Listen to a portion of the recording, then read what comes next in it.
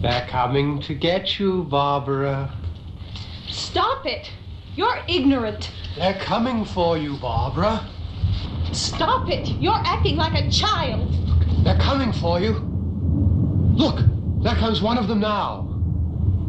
He'll hear you. Here he comes now. I'm getting out of here. Johnny. Shall we play a game? Why, yes. I believe we shall. Oh, I got a live one here.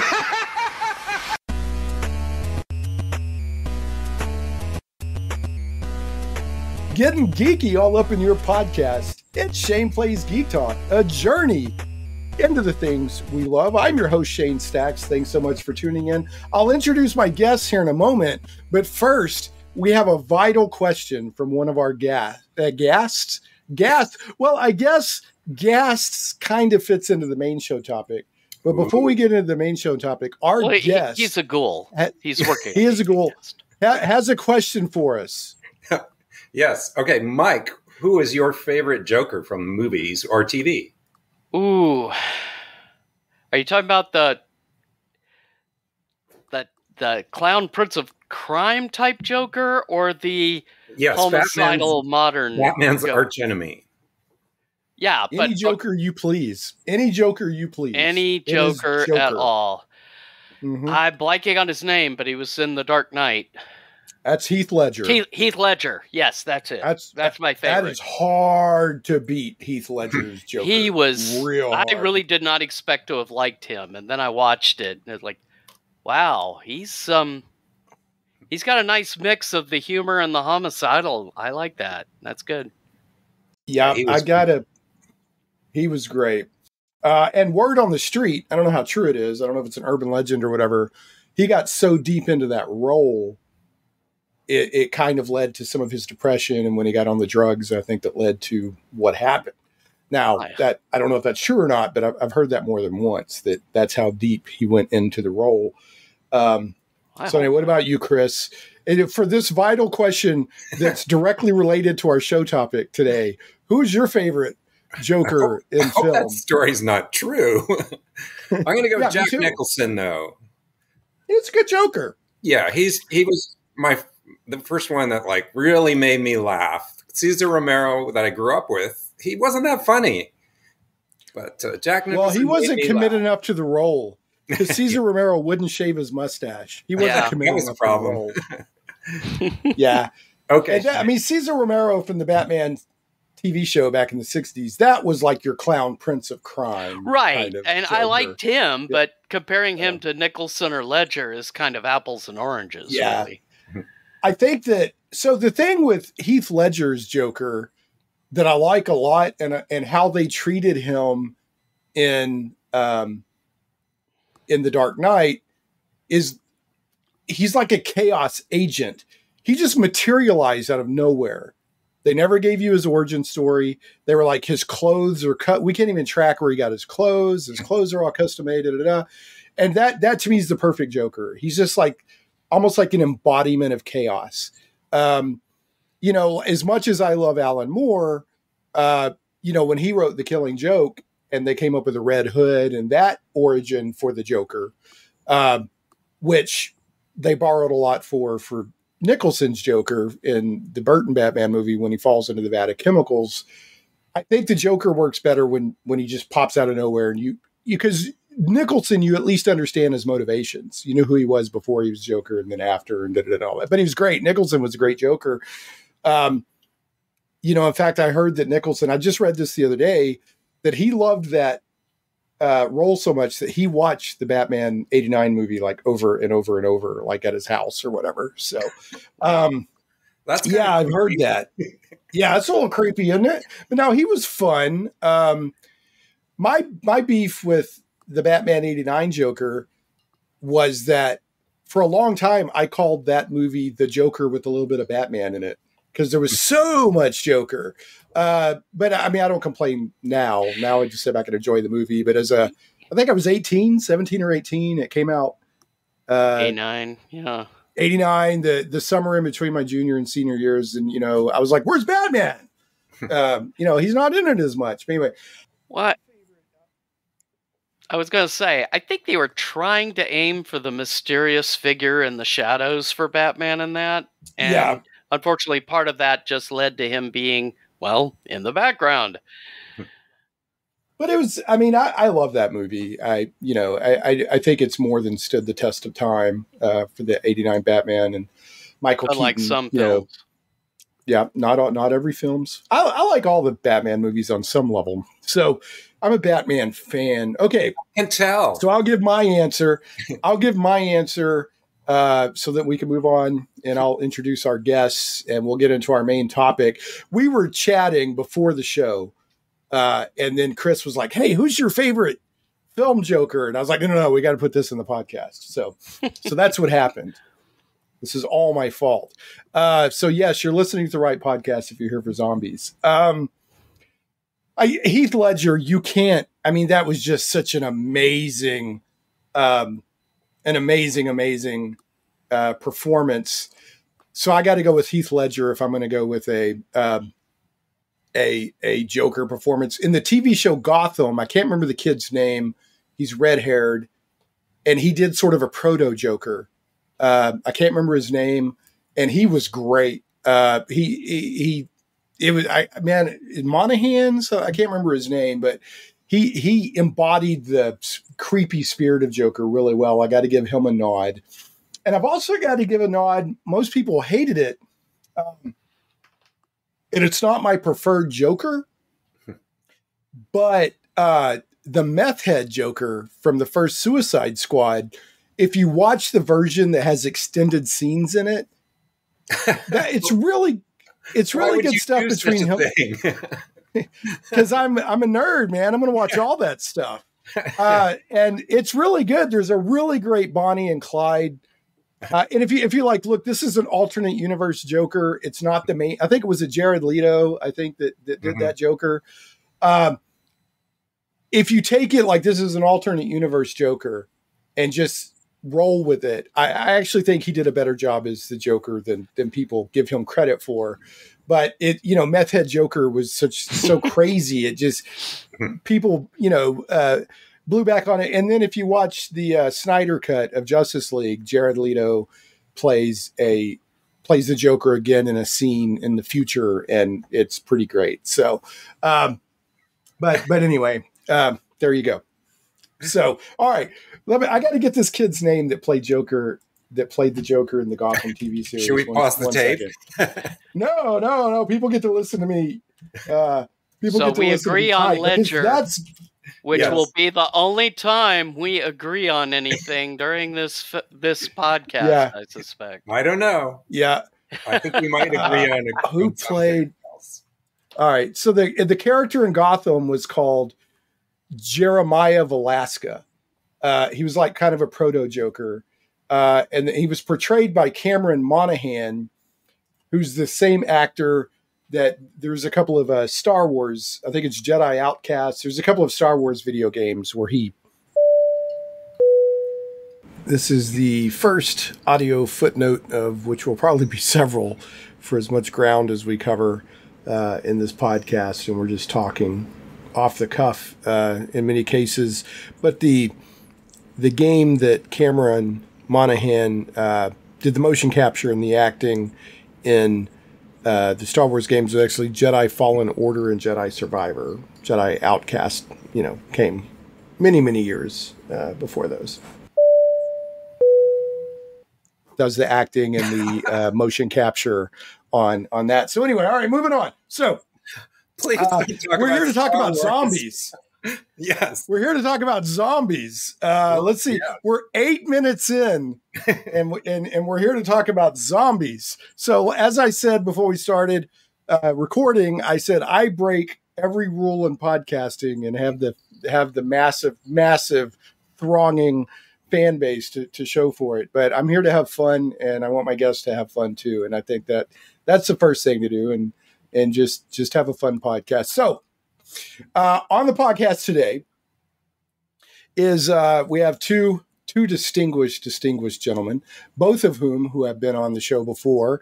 I I'm just going to go in order of the video on my StreamYard app, not any order of actual importance in life. So I'm take older. no. Yeah, you're old. Yeah, we'll age before bad taste in zombie movies. So I'll introduce you first. We have Chris Holmes returning to the show. Chris is a great guy. Love hanging out with Chris. He's a lot of fun. He's an artist, avid D&D player. I think you've got a couple of products coming out from Pacesetter or that are already out that include both material from your father and you, if I understand correctly. Is that right? That's right. Mostly my father. But and then you're contributing some art. I am on the show to be the old guy. The old guy. Also to brag that I saw some of these movies in the theater. In the theater. All right. Well, yeah. So the reason we're doing this show, I mean, I love zombie movies, but Chris is for like a year has been like, hey, can we do a zombie show? And I kept saying, yeah. And then finally I saw him at North Texas RPG Con I saw Mike and Chris. I said, dude, the next show is going to be zombies. So, cause you've been so patient. And then of course your father is J. Eric Holmes of, Holmes Basic D&D fame.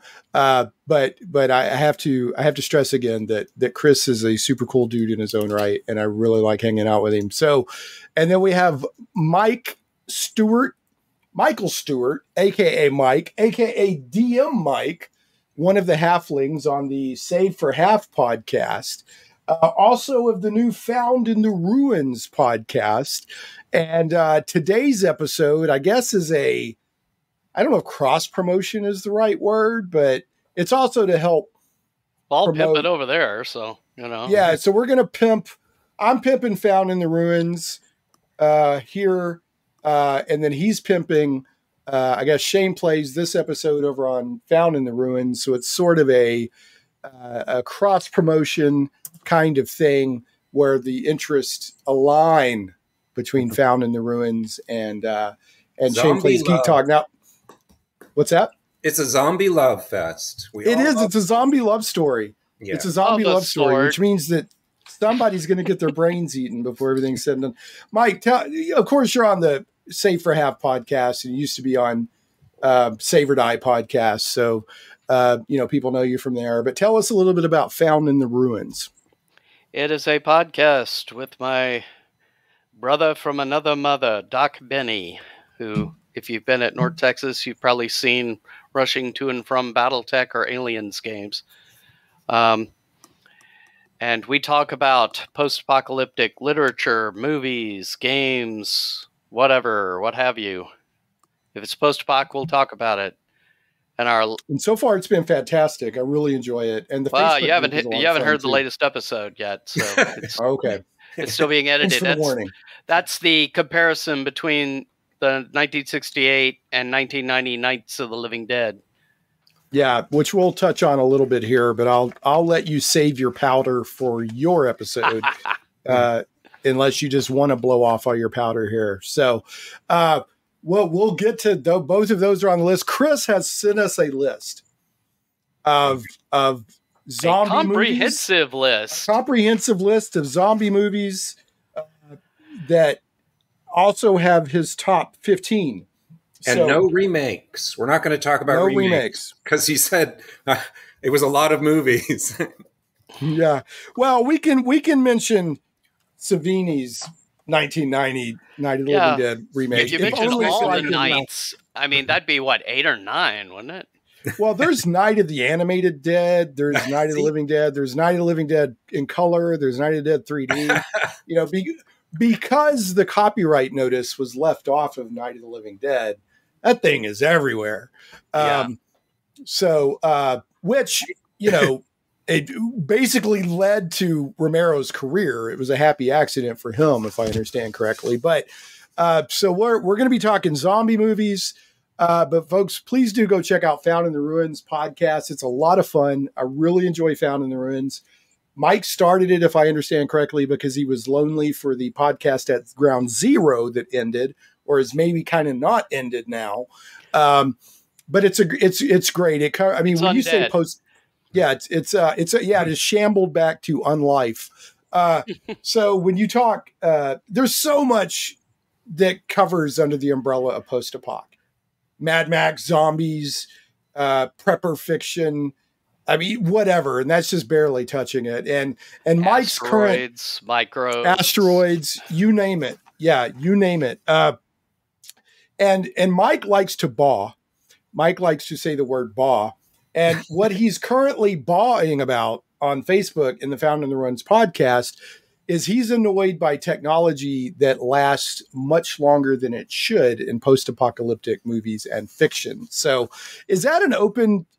Can anybody search for Found in the Ruins and ask to join it? Or is that a completely closed group? How does that work? It's a closed group, but if you can search for it and ask to join. And okay, so it's not super triple secret then. No, okay. No. You want to join, just, answer the question, which is, what's the weirdest post-apoc movie you've ever watched?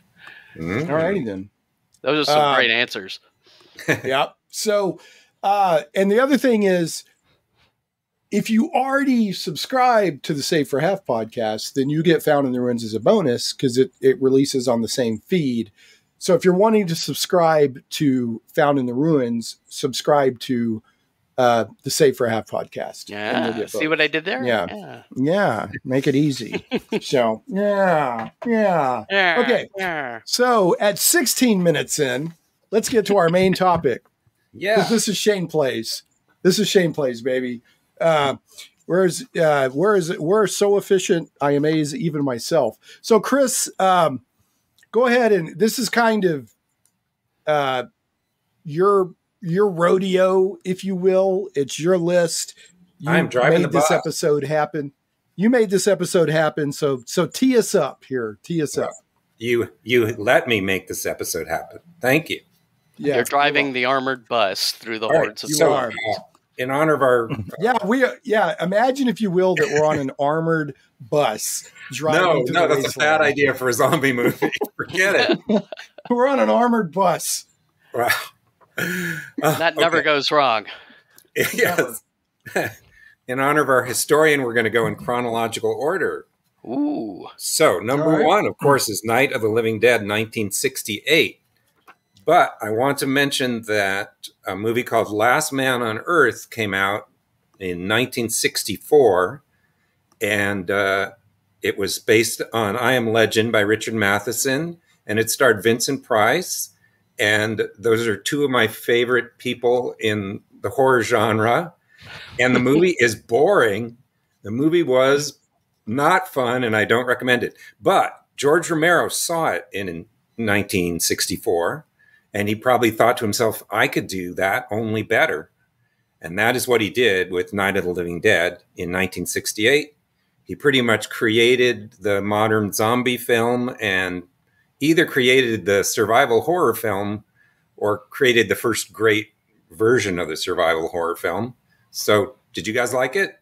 Night of the Living Dead. So let's pause there because there's a lot to unpack. Okay. And some stuff I'll unpack. Don't you hate it? I can't believe I'm going to punch myself for saying there's a lot to unpack there. There's some cool stuff to talk about there. So first of all, some of these movies we'll camp out on a little bit. Some of them we'll have to zip through, just for time.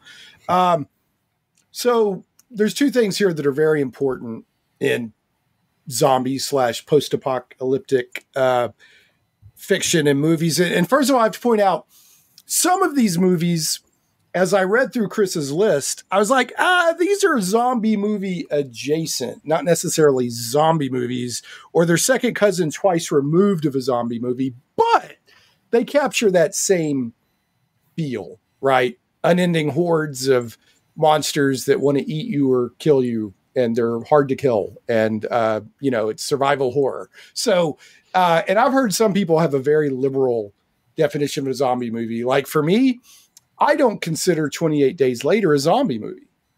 That's a plague infection movie, but a lot of people consider it a zombie movie. More power to them. So, so the definition is a little loose. But for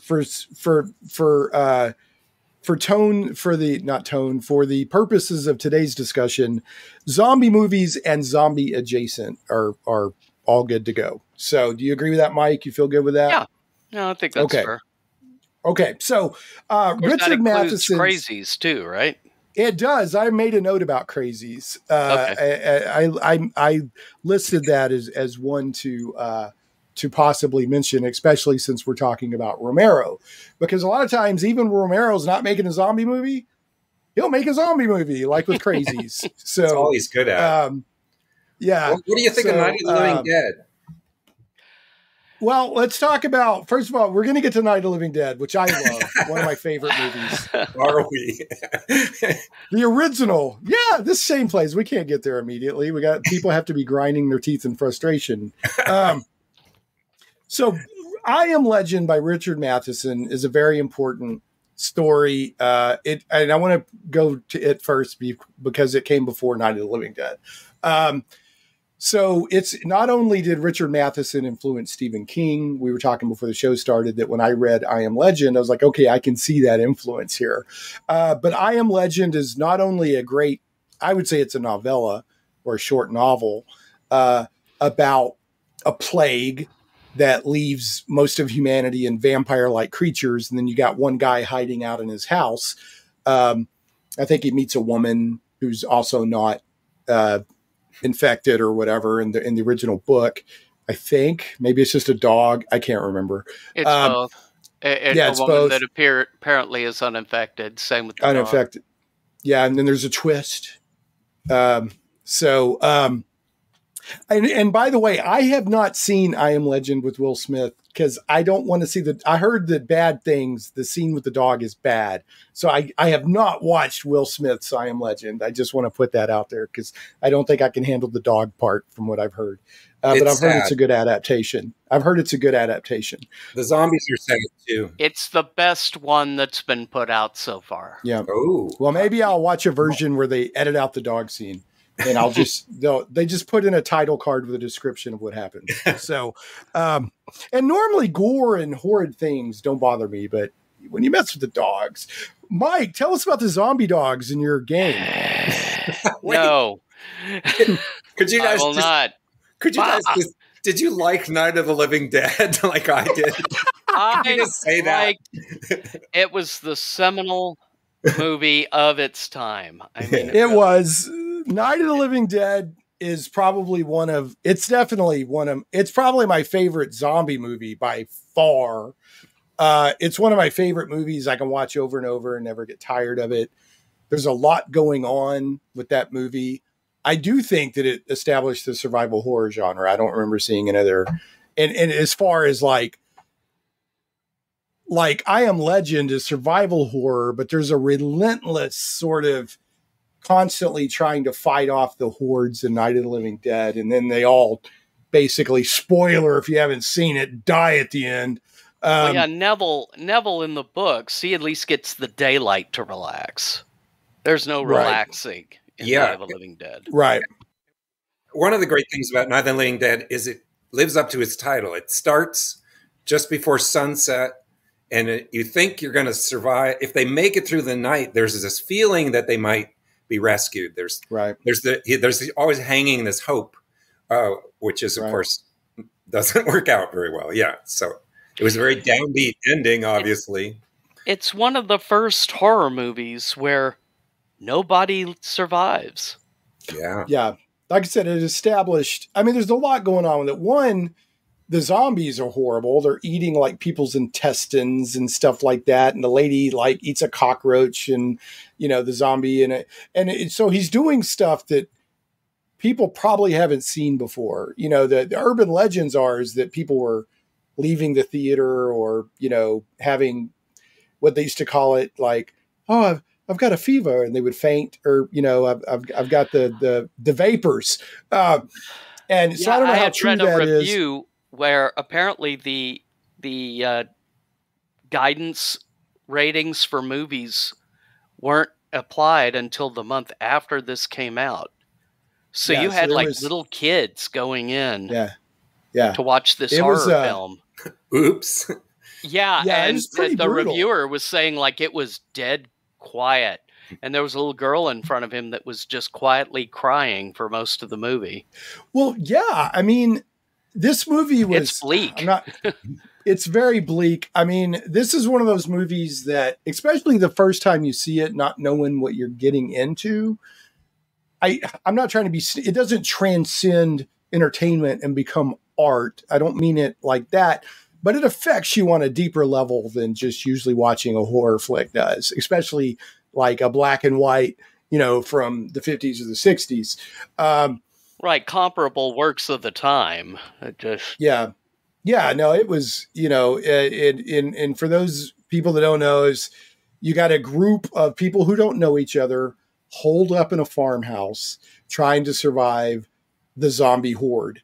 And this was the first time we really saw these shuffling, flesh-eating zombies that are basically the norm today. The walking corpse. The Walking Dead, right? The walking corpse. Before then, a zombie was a voodoo thing. It was like I don't know. It was either a reanimated corpse or else it was somebody kind of put under hypnosis to do the bidding of like a voodoo doctor. Yeah. And so like Romero he's like, these aren't zombies. These are ghouls, flesh-eating ghouls. But the word zombie stuck. And we're off to the races. And I think they give a nod to that in the Walking Dead TV series. They never use the word zombie ever. They come up with any name, walkers, lame brains, all these, they never say zombie. And I think maybe they're doing that as sort of a wink to Romero. I could be wrong, but, it's the zombie phone. Are there? Sorry, shoot! I should have. It's Mike's. Are there zombie hordes we need to take care of, Mike? Is that the hotline? It's zombie spam. Go zombie spam. Okay. Go into the basement. I think that's the best plan. What's that? Yeah, and they're go into the basement.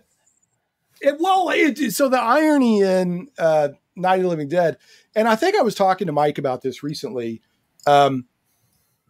Like for decades, Ben from Night of the Living Dead was my hero. Ben could do no wrong. He shows up in the movie, saves Barbara, takes charge, has plans. But as black the guy, last, and for 1968, that was saying that was, and Romero says that the character wasn't written as a black person, but as many people point out, once they cast a black person, at that time, especially a black person bossing white people around and slapping a white woman and all that, I'm sure how could that not have social overtones in it, right? So, right. You think almost anyone would have slapped that woman, Barbara? Yeah, well, Barbara needed it. Barbara was catatonic. She had watched she was so annoying too. Yeah, she had watched her brother. Because Johnny, he fought that man. She was catatonic, man. But that was another thing that impressed me about the movie, especially as a kid. Her reaction seemed so real to me. It's like she just went catatonic. She's like, I cannot deal with what's happening. I guess, but the other women didn't go catatonic. Well, yeah, I don't know, but that was she was the first character to get attacked by the zombies, so I think we invested in her first, right? Because Ben didn't show up until about 20. Yeah, Ben didn't show up in about 20 minutes in the movie. So, but the last point I'll just say, Night of the Living Dead, I think is really a perfect movie, and I don't call many movies perfect. There's no scene that I feel is wasted, it's great storytelling. One thing that is, as I've gotten older, I see now that Ben wasn't perfect, and the power play that he did.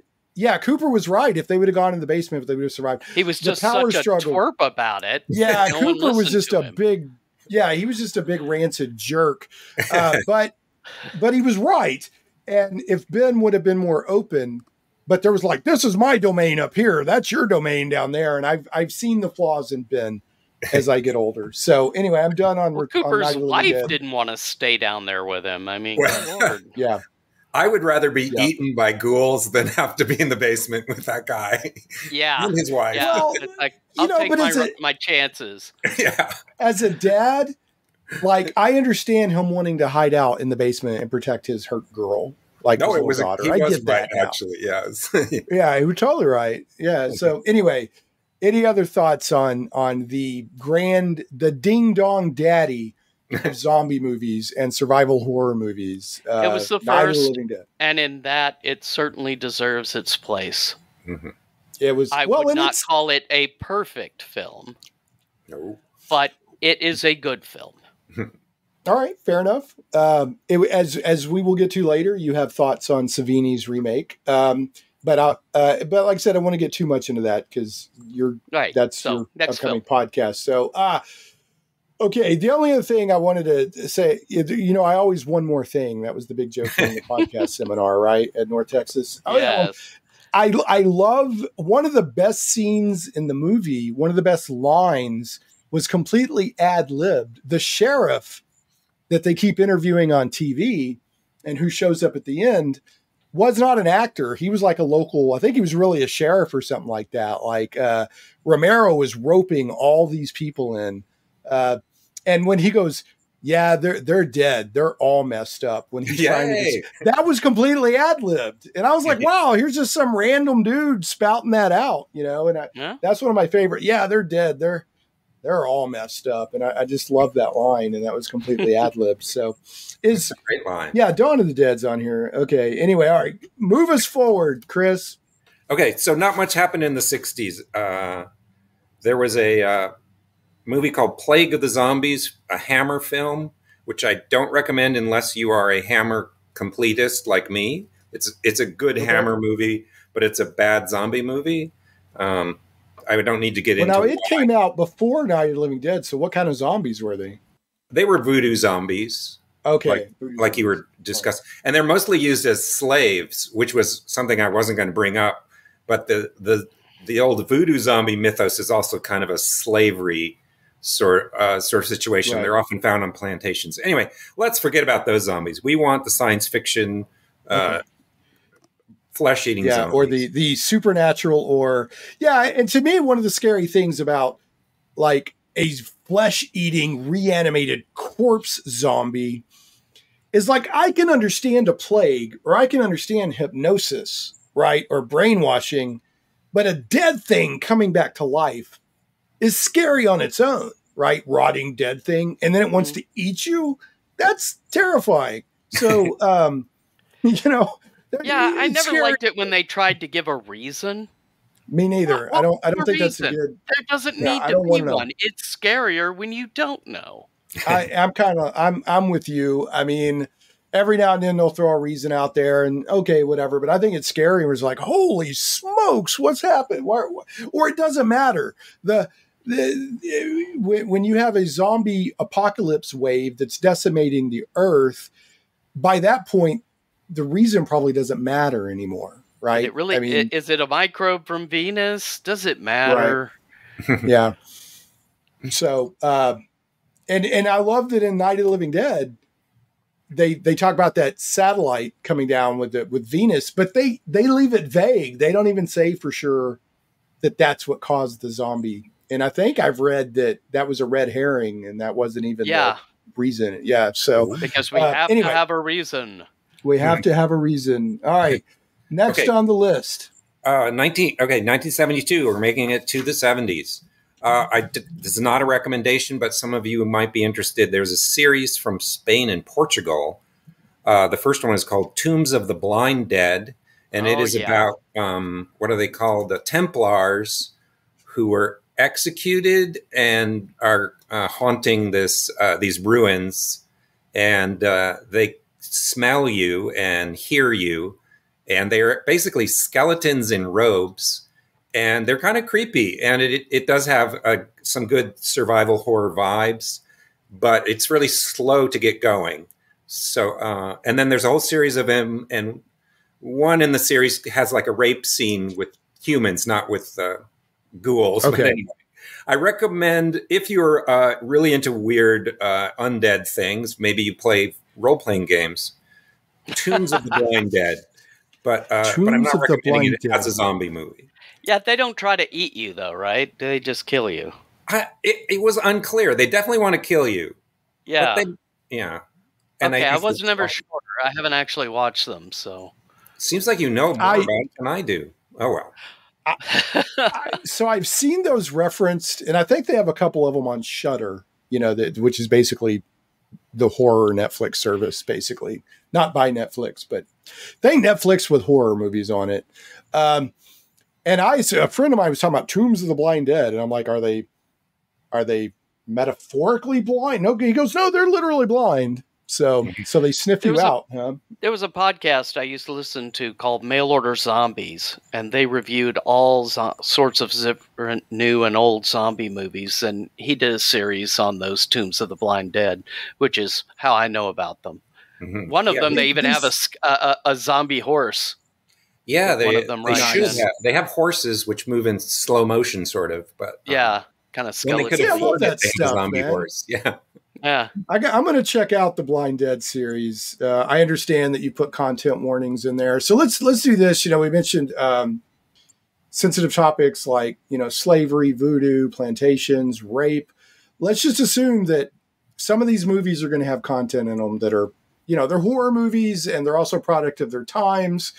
And I think that we can say, hey, this movie had slaves in it without endorsing slavery, right? Like there's kind of I think that's there's sort of a thought in modern discussion that like, oh, your content can't even have slavery in it, even if the slavers are the bad guys. And I don't. But some of this stuff. I can watch the movie Carrie and still not be a person that approves of high school. Yes. Good. Or pranks. Yeah, pranks. High school pranks. Okay, good way to put it. All right. Or proms. Yeah. All right. Are we ready for 1971? But I do appreciate. Yeah, go on. All right, 1971, Omega Man is on my list. It's number 2. Charlton Heston doing the I Am Legend thing with Rosalind Cash on a motorcycle and an afro and machine guns and cultists and albino. Yeah, the zombies are more cultists, really. Yeah, they're more plague survivors than vampire-like in this one. But it's Omega Man, so come on. Yeah, it's a great movie. It's fun. And so it's interesting that they did Last Man on Earth in 1964. 7 years later, they did basically the same movie, Omega Man, with Charlton Heston, where the original one had Vincent Price. Now, Omega Man gets referenced a lot, even by people who aren't into like zombie movies or whatever. Omega Man is just one of those movies that comes up in pop culture a lot. It's got Heston and all this. It's not as faithful to the book, but it's not fun. Even. Yeah, it's fun and all that. The evil bad guys, like I said, they're not nighttime vampire creatures. They're more like plague survivalists or cultists, like Michael pointed out. But it hits some of the same thing. It's you got the last survivor who wasn't affected by the plague and a woman. Right. And the movie starts with him wandering around, going to the movies, wandering around the stores and everything. So there's kind of that. What would you do? Right. It's that wish fulfillment sort of thing, Everything's yours. What would you do if you were the last person? Like, what would you do? I would do everything. Would you be like Burgess Meredith? I was about to say, I'd have more than one pair of glasses. That's yeah. Yeah, would you be like Burgess Meredith in Twilight Zone and actually exult that everybody was gone and now you had time to read? Would you no, but I would be able to catch up on some reading. I won't lie to you. Yeah. Let's just say it's a fantasy. So you're the last person on Earth. Electricity still works. You can drive around. You can get gas. You can go to stores. Despite all logic, everything. Yeah, despite all logic. You could do everything you want. There's just no people.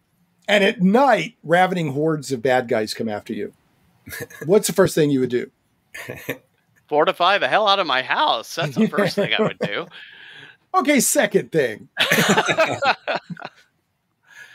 A lot of frozen food, I think, and I'd go to lot of Beth nice Marie's stuff. ice cream and just get behind the bar. And Yeah. I like how he gets a statue and he puts his hat on it and he pretends to play chess with it. That's the kind of crazy stuff I like in an end of the world movie.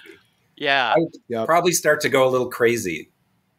Well, you have to have companionship, like we're built. And I'm sure there's always exceptions. There's people out there like, I don't. Okay, fair enough.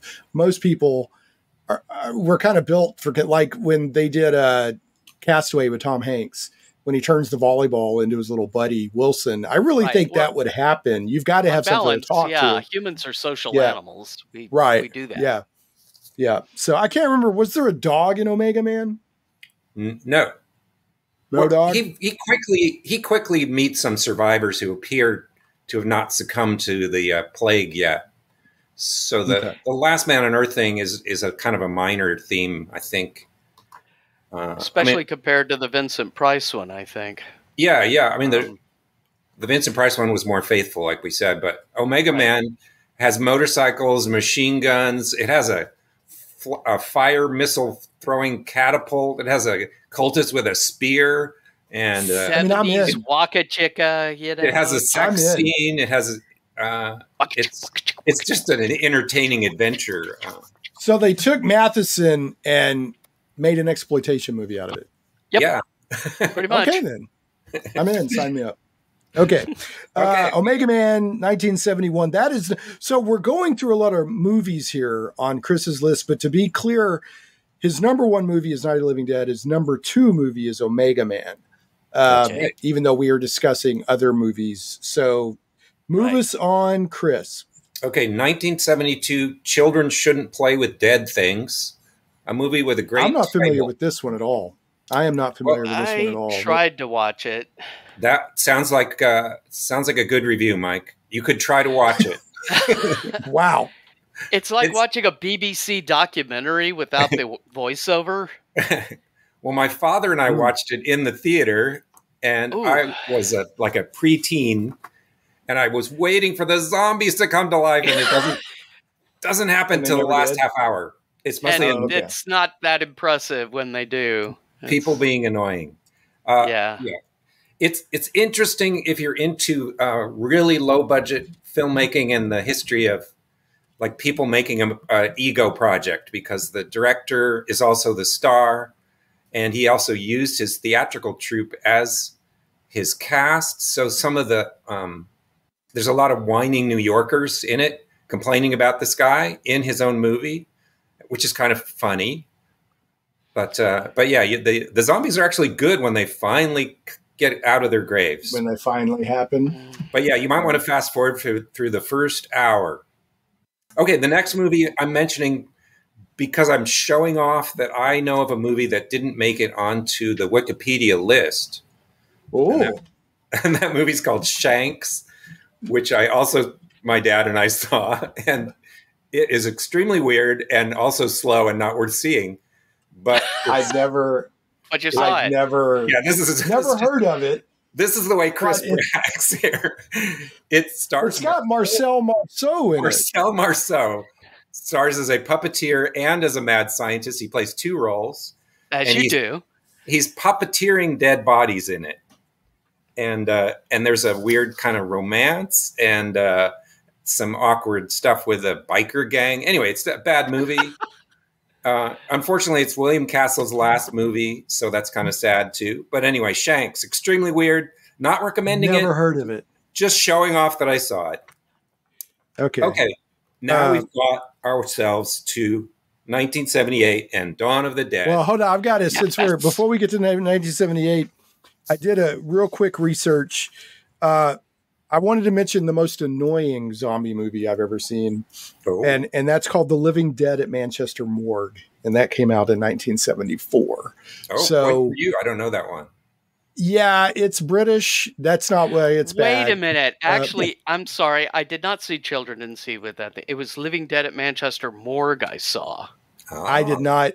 I watched the whole thing and there's parts of it that I like, But there's something That's the about one where it's overall like tone. pesticides or something. Yeah, they're doing this anti-pesticide thing, and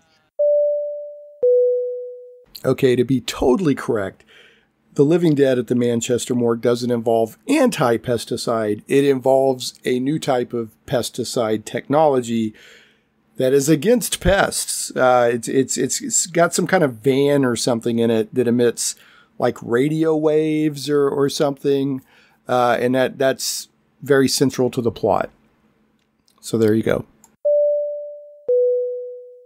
There's like this, there's something, it's a zombie movie. I mean, it's a legit zombie movie. I guess. But there's just something about it. I felt like a zombie halfway through it. Yeah, it is, I think it wins as the most annoying zombie movie I've ever seen. Yeah, that's got my vote. Okay, Yeah. that's our next The other thing that, like I said, it's probably, if you're a zombie movie fan, it's worth watching once. Just for the experience. Yeah, just for the experience of it. But it's the other I don't thing. think Chris for some is buying reason, it. No. When you mentioned Shanks with Marcel Marceau, who's a mime, that's the first person you immediately think of with zombie movies. For some reason, it made me think about when you were saying he was reanimating dead bodies. I can't even remember what the name of it was, but it was an Asian zombie movie. And by that, I mean, it came from somewhere in Asia. I can't remember exactly where. I'm not trying to generalize. I apologize. But they had these hopping zombies. They hop. Chinese. Yeah, Chinese. And they have this thing in their lore called zombie wranglers. And these people will wrangle. I don't know if they fight them. I don't know if they're like Van Helsing, but somehow they know how to wrangle these hopping zombies. So anyway. They fight them with martial arts, of course. But you can also lure a Chinese hopping ghost with tofu. They can't eat, but they still are attracted to the smell of cooking tofu. Well, there you go. So that's because tofu smells so delicious. That's That's something I thought we all should know. and apropos of nothing. Let's talk about apropos of nothing. Just because I don't want to forget to mention let it, us probably talk about Dawn of the Dead. All right. We're getting there, by goodness. But my favorite title for a zombie movie, not my favorite movie by any means, was Chopper Chicks in Zombie Town, which I watched in the 90s. So anyway, I did watch that. Yeah. Yeah, it's just a great title. Chopper Chicks in Zombie Town. All right, Dawn of the Dead. Set us up for Dawn of the Dead.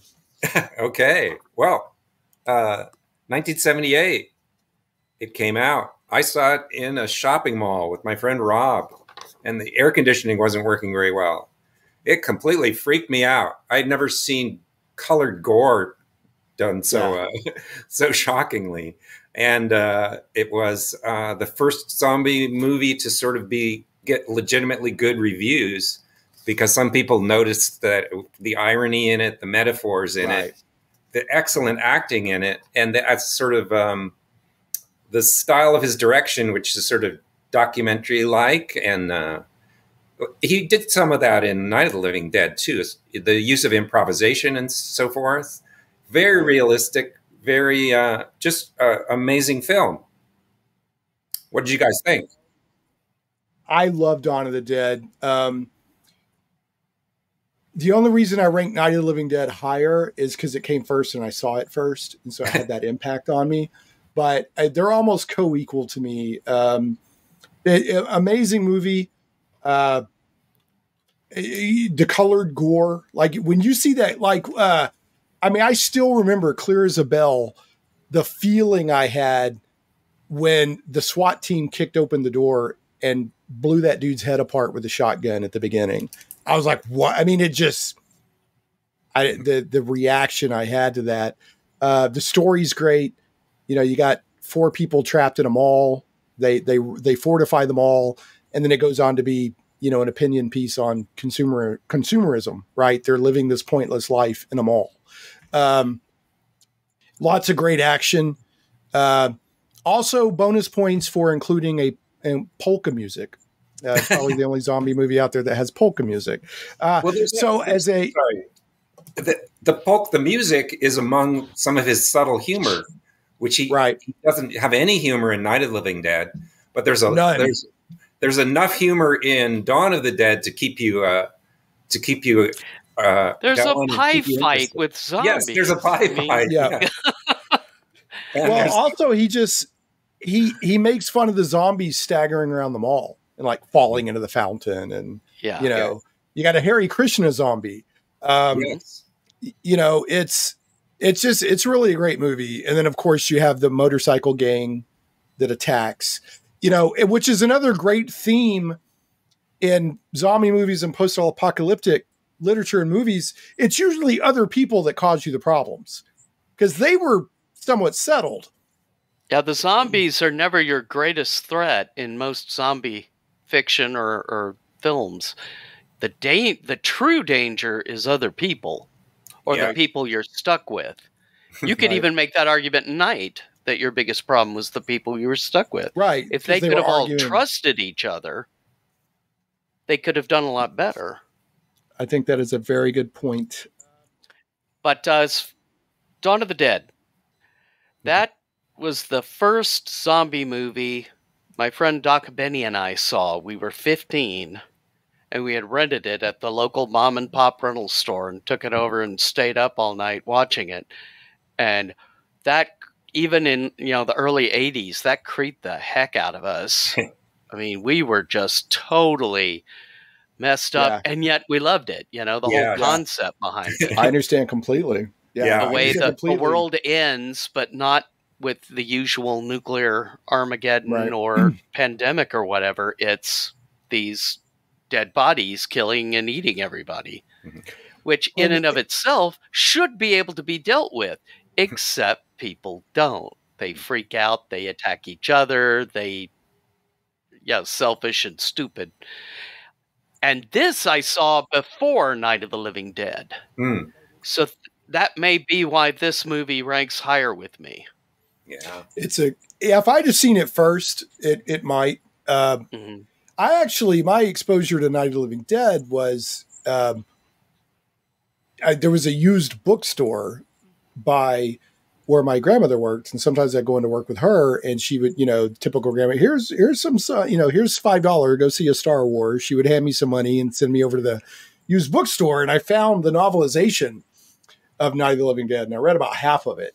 And so when I saw it pop up on TV, I felt like I hit the lottery. I actually get to see the movie of this book they only got to read a half of. But even the book had that depressing, like absolutely vital, couldn't tear my eyes away from it, but was totally depressed and horrified by it at the same time. So, but anyway, I think Dawn of the Dead is just a spectacularly great movie. I was actually just it has a hopeful ending, which is one of the big differences. They do fly Which away. wasn't the original planned ending. Yeah. what was the planned ending? The planned ending Suicide. was Peter went through with what you saw, and Fran did the helicopter thing, what the zombie did at the beginning of the movie. Okay. And- That's a great that's a great scene, by the way, when they're fueling up. Yeah. The zombies, like they build up all that suspense. That was supposed to be a premonition. It's supposed to be a kind of foreshadowing. Interesting. Yeah, foreshadowing. That's what I meant. So that's interesting because it was still vague enough. Like they got away, but they had very little fuel. Yeah, fuel. They had no fuel to, and that. So that was the thing when I saw Dawn of the Dead, when they did The Walking Dead, and I finally sat down and watched I didn't get into The Walking Dead until several seasons had already passed. The reason I liked The Walking Dead was because for years, every time I would watch Dawn of the Dead, I'd be like, what happened next? What happened to these people? And so I was glad to see long form entertainment that kind of played out the zombie apocalypse of the group. Some live, some die, but the group continues on. Yeah. Right. And in fact, I tapped out of Walking Dead when it stopped being zombie survival horror and into tribal warfare, because that's no longer interesting to me. So anyway, all right, Dawn of the Dead, great movie. Great movie. I just flew to Philadelphia, and they show the little plane on the readout, like where you're at. And we flew over Pittsburgh, and right after Pittsburgh, we were flying right over Monroeville, which where they filmed Dawn of the Dead. And I was probably the only person on the flight that was geeking that we were flying over Monroeville with the mall. Looking for I've heard the zombies. mall closed now. Yeah, I've heard they shut down closed the that mall, unfortunately. They had used a to little- have a little Dawn of the Dead section to it. Yeah, Oh, George that's- Romero. Yeah, that's tribute. So, Yeah. all right. All right. Okay, Dawn of the Dead, 1978. Okay, so 1 year later, Lucio Fulci comes out with Zombie 2, which I'm not recommending, but I am acknowledging is worth a look. If you, But it has a zombie fighting a shark. yeah. I recommend this movie because the zombie fighting a shark scene is amazing. So over the top. Mhm. Yeah,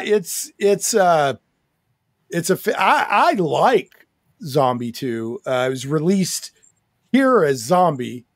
I Because think in Europe, overseas Dawn of the Zombie Dead 2. was released as Zombie. Yeah. Right. So this was Fulci's sequel. which wasn't, but they played off. Well, of it, no, right? but yeah. Yeah. I mean, So there's a lot. I love this movie. That's okay, Shane. It's a great zombie movie. It's a great 70s zombie movie. I mean, it's nowhere near very as good over as the Dawn top. of the Dead. It's super over the top. yeah. So you got zombie fighting a shark, which And you got worms. Fulci loves his worms. he loves the worms.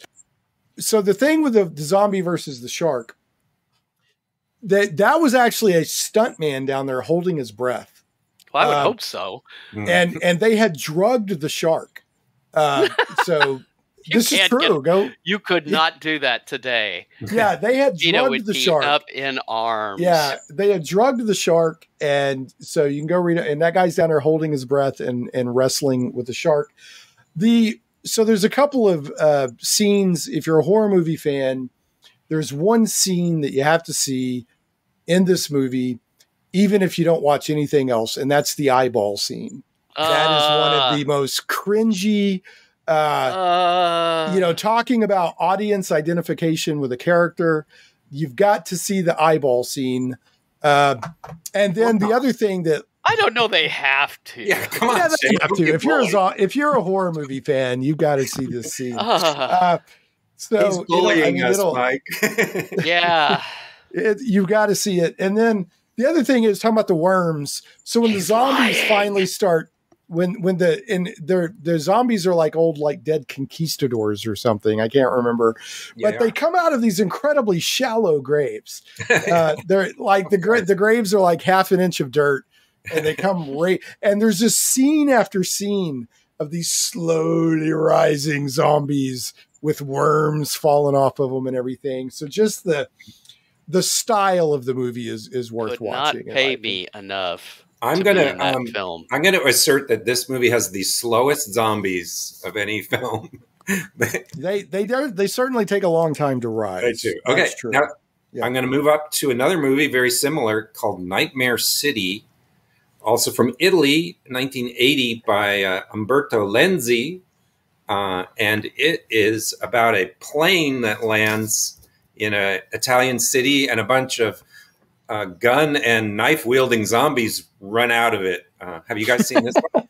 No. I've never heard of this. I'm looking it up right now. Zombie terrorists? Yeah. Well, no, they've been radiated. They have radiation burns. Some of them more than others. The makeup So they're is not very dead. thick. They're just No, they just have a bad attitude, and they don't talk. They grunt. Irradiated. According to Wikipedia, they're irradiated blood drinking ghouls. Yes. Oh, yeah. They need to drink blood. Yeah. But isn't that a vampire? no, because they want to just mess you up and then drink a little bit of your blood and kind of move on. And So they're old school vampires. They're not big shirt trying to get laid vampires. oh yeah, no, they're not attractive at all. The women in the movie are very attractive. They don't glitter. Well, if you're going to see an That's Italian sparkle. horror film, you're probably going to see a lot of attractive women. And this one, they all And their got- eyeballs. Yeah, it's a little bit misogynistic, I would say, which you probably could say about Zombie 2 as well. Well, it's an Italian movie in the 80s. I mean, Yeah, it's misogynistic. I'm going to risk offending. One of my favorite movies is on this list is from Italy, but I'm going to say generally Italian horror movie. You're going to see a lot of attractive women treated poorly. Anyway, Nightmare City is very funny, unintentionally sometimes, and it's very fast moving. It won't bore you, and it's some people really love it. It's a guilty pleasure. I enjoyed it. All right. I'm not recommending I'm not familiar. Yeah, I am not familiar with it. Yeah, me neither. Yeah, but I do. I mean, I definitely, I consider Italian horror movies from the 80s their own genre, regardless of the topic. So I would probably enjoy it on some level. All right, move us on, Chris. Okay, 1981, The Evil Dead.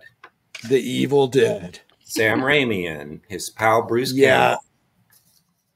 Amazing. Rare exception where the sequel is way better than the original. I agree that I like Evil Dead 2 better. I wouldn't say way better, but I do like. I don't think it was necessary, but because it's a retelling in a lot of ways. It's not as much a sequel as it is they kind of retold the story.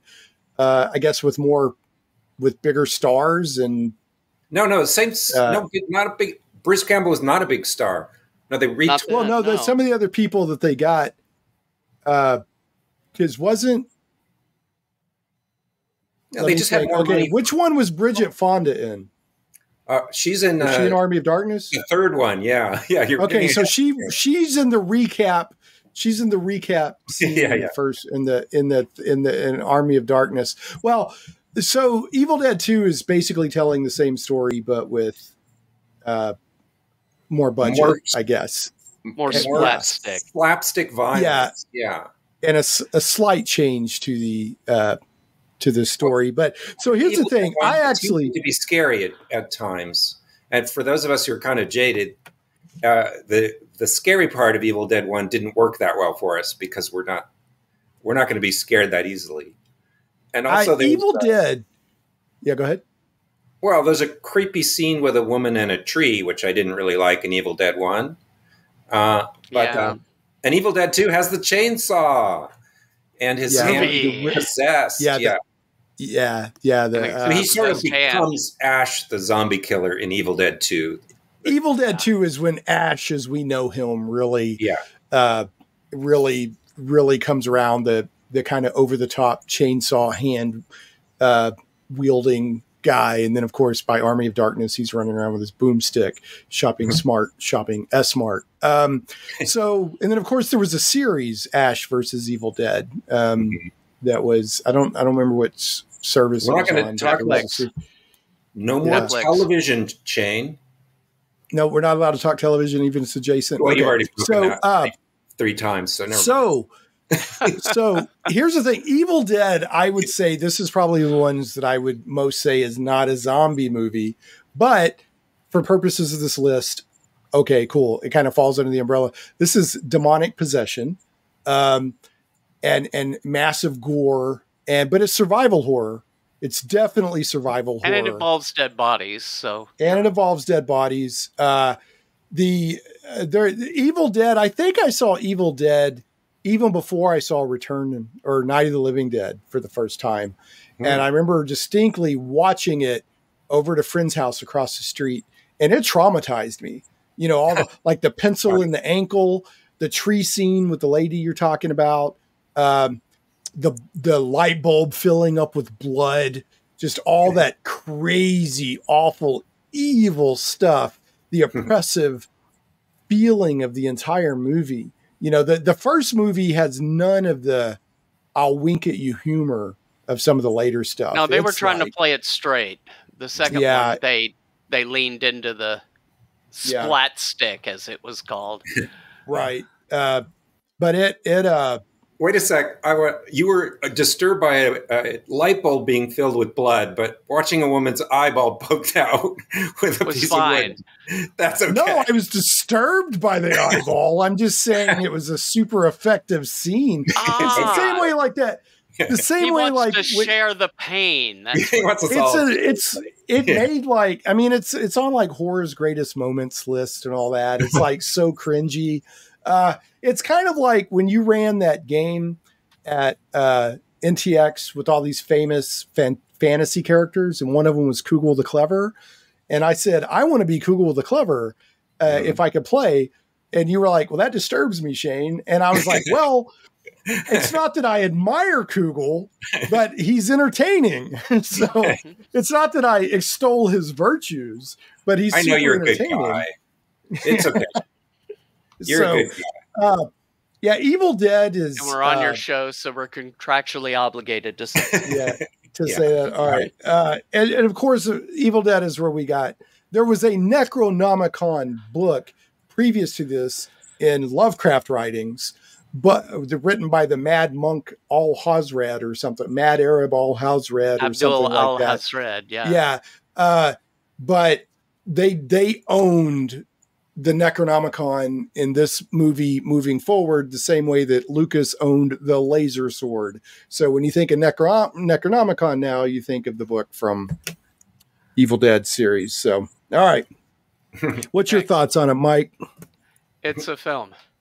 Okay, then. I liked it. I mean, I enjoyed it. It's, I agree. It's got a little different flavor than there's no shambling hordes. They're not trying to eat you. They're just trying to murder you in creatively horrific ways because they're demons possessing dead bodies. But they possess all sorts: skeletons, zombie corpses, hands that are cut off and running around by themselves. You know, all sorts of stuff. I love that. They literally, the Deadites, I don't know when they started calling them Deadites, but I think it was the third movie. The demons want to drag you to hell. They want to eat your soul. And that is, it's scary stuff. They're Evil Dead. They are. And that is number 4 on Chris's list. I am Number 3 is Dawn recommending of the it. Dead. Even though it's not strictly a zombie movie, I'm recommending it. Yeah. All right, now, this is not a recommendation, but a mention for Dan O'Bannon fans and for fans of strange sort of dead people movies. It's called Dead and Buried from 1981. Not directed. Is this the beach movie? They're like in the beach town. Is that this one? Yeah. They're actually in Mendocino. Although they don't call it that, but I've been to Mendocino, so I've seen the graveyard. Anyway, so it's a creepy movie. It's a funny movie. It has a disturbing sex scene at the beginning, but if you become a Dan O'Bannon fan, either through Alien or Return of the Living Dead, you should probably see everything he did because he didn't do that many things. Oh, he also wrote the script for Total Recall. Anyway, the concept of the undead people is interesting, and I don't want to give it away. But if you're not too creeped out about what I've said already, and you were a Dan O'Bannon fan, or if you love seaside towns in Northern California. Dead and Buried. Okay, the next one is a recommendation. Well, hold on. I want to camp out on Dan O'Bannon for a second. Was he not also in what was the John Carpenter movie where they're in space? Dark Star. Wasn't that Dan O'Bannon? Yeah, that was him. Yeah, I think he wrote it. Yeah. And he wrote it, and he was in it too. He was the annoying crewmate. He was always like filing reports and complaining and having to feed the alien. So he was a comic relief character, and he can be very funny when he wants to be, as in the next movie. The one that shot the beach ball alien? Yeah. Okay. Yeah, after it almost killed him when he was trying to feed it. So, and if I remember right, Dan O'Bannon was also deeply, deeply involved with Jodorowsky's Dune. If I remember right. So he's anyway, in that documentary. All right. Yeah. So next. 1985 Reanimator. Stuart Gordon, and written by Brian Yuzna, starring my pal Jeffrey Combs and Barbara Crampton. It is a mad scientist movie, but it has about 6 zombies in it. So, based on the Lovecraft story. Yeah, and it's super gory, and it has perhaps the most disturbing sex scene that maybe avoid talking about today. Anyway, what do you think of Reanimator? I mean, it's one of those milestone movies in horror. People love it. It's ahead of its time. Yeah, it's ahead of its time. Yeah,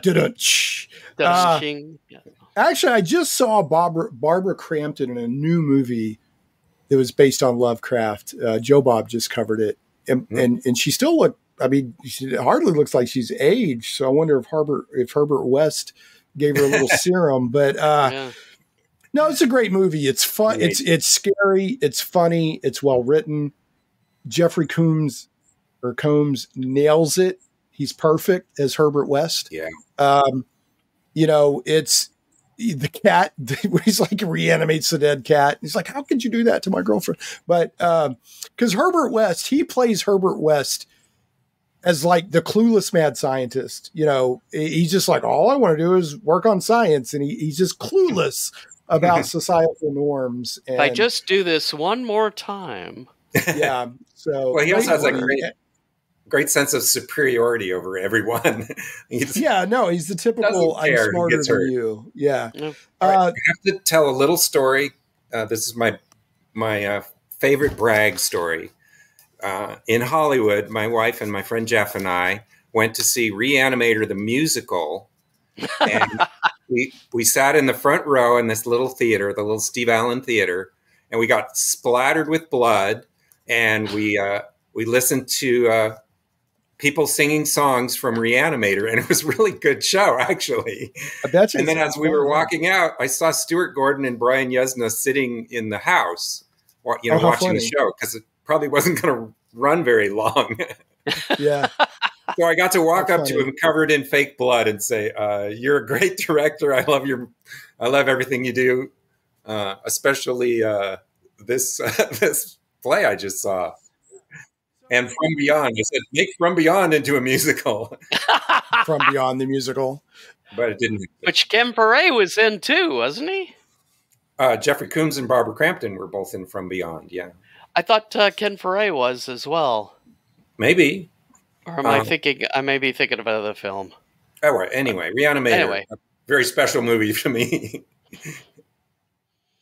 Shall I move on? So, well, I do have to ask, in the stage musical, was the serum glowing green? Did they figure out a way to make it glow green on stage? No, they did not have the technology to do much. The technology was not.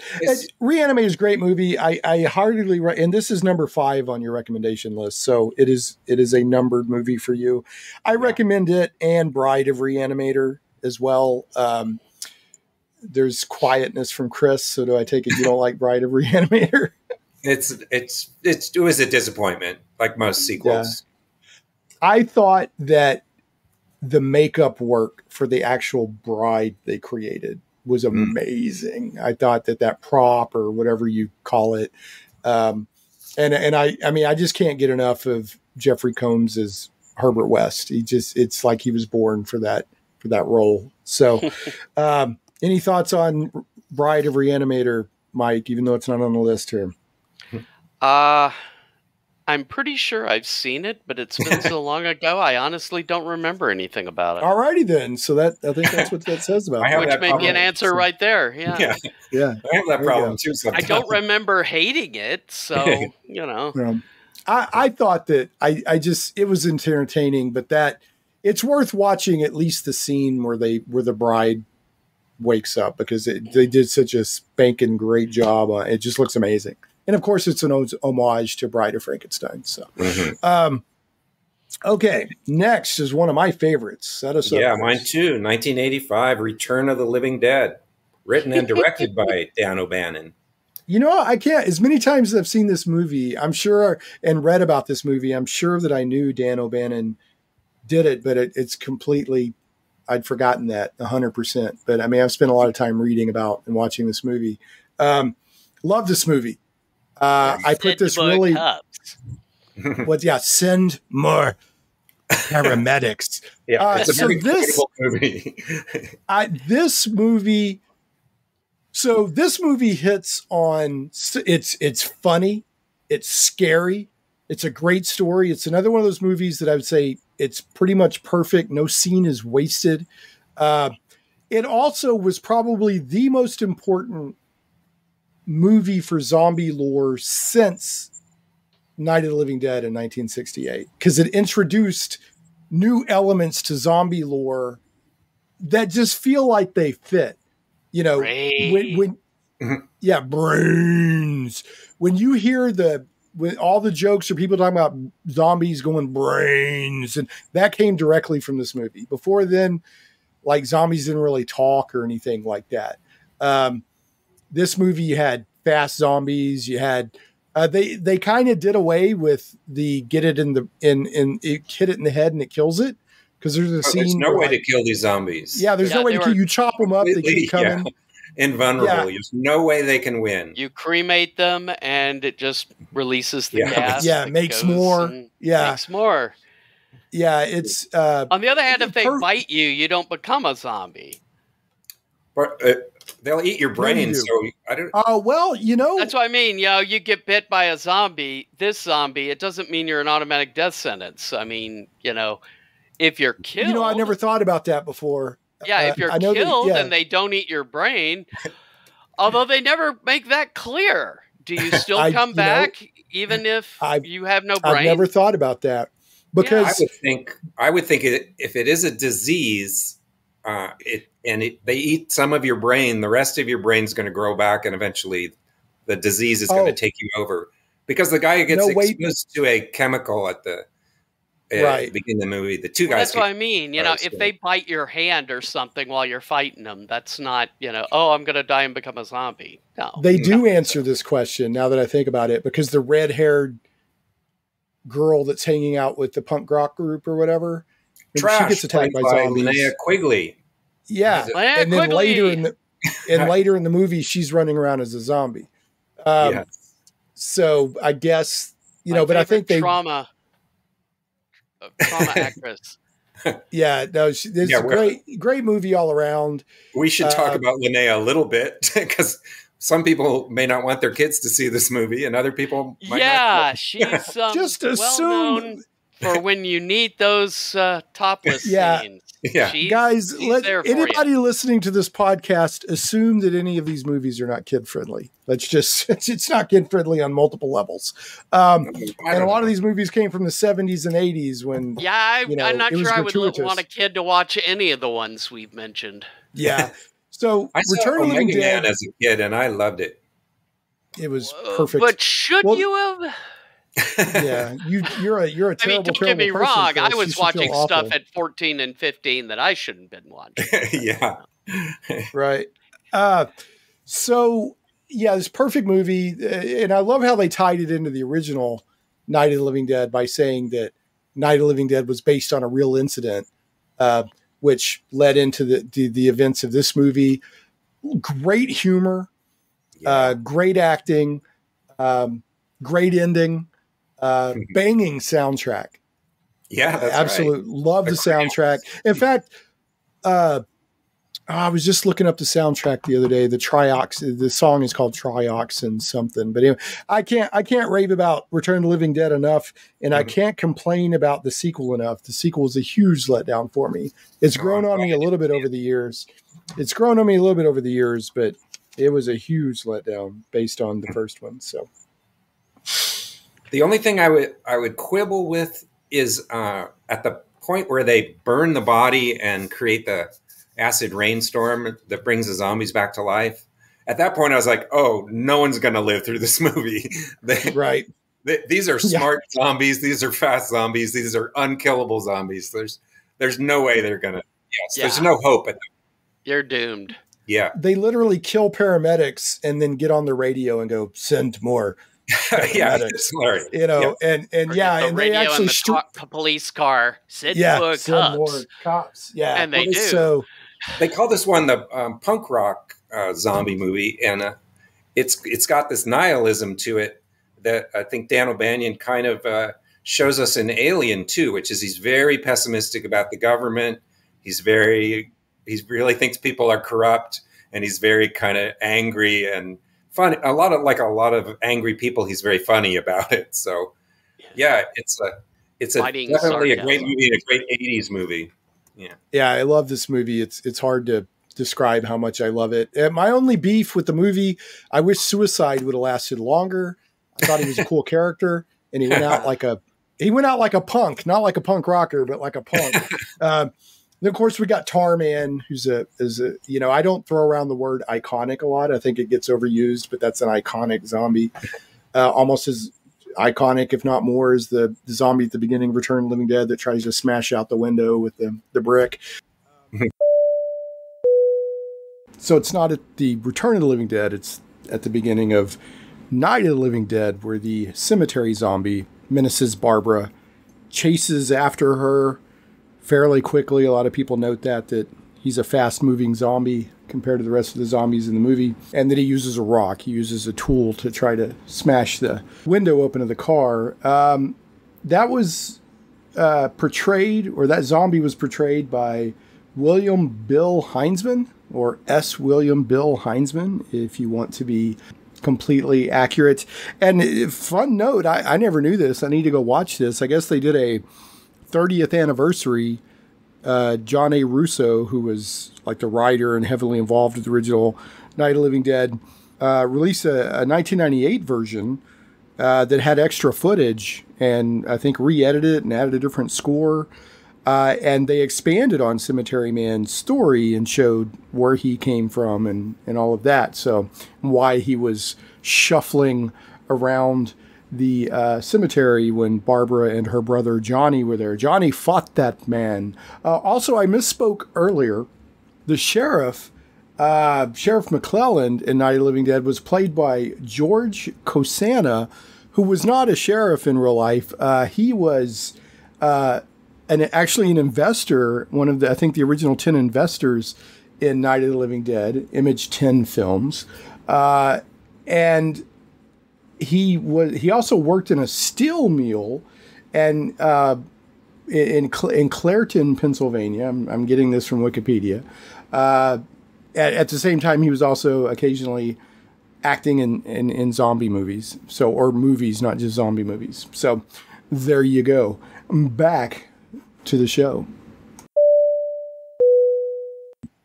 That's interesting that you liked the punk rocker. I liked the guy played by Mr. Karen. What's his name? Bob Karen. Anyway, he was the middleman, the guy who showed the new kid. Yeah, no, great. Love that character. Yeah. Yeah, because he's like this guy. He's really excited to show somebody, to actually have someone he can show how to do the job. And he wants to do the right thing, and everything he does is totally wrong, and he screws everything up. But he gets my sympathies. Yeah.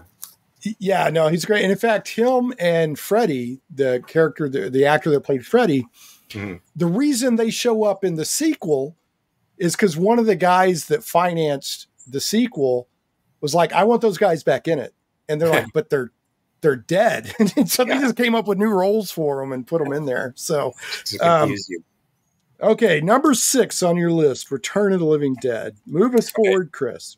So this one is strongly unrecommended, and it came out the same year as Return of the Living Dead, and it was directed by a guy named George Romero.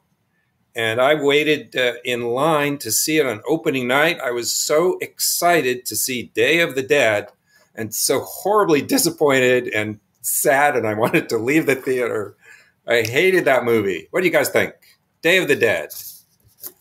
Take us away, Mike. Oh, what's this, a buck I've been passed?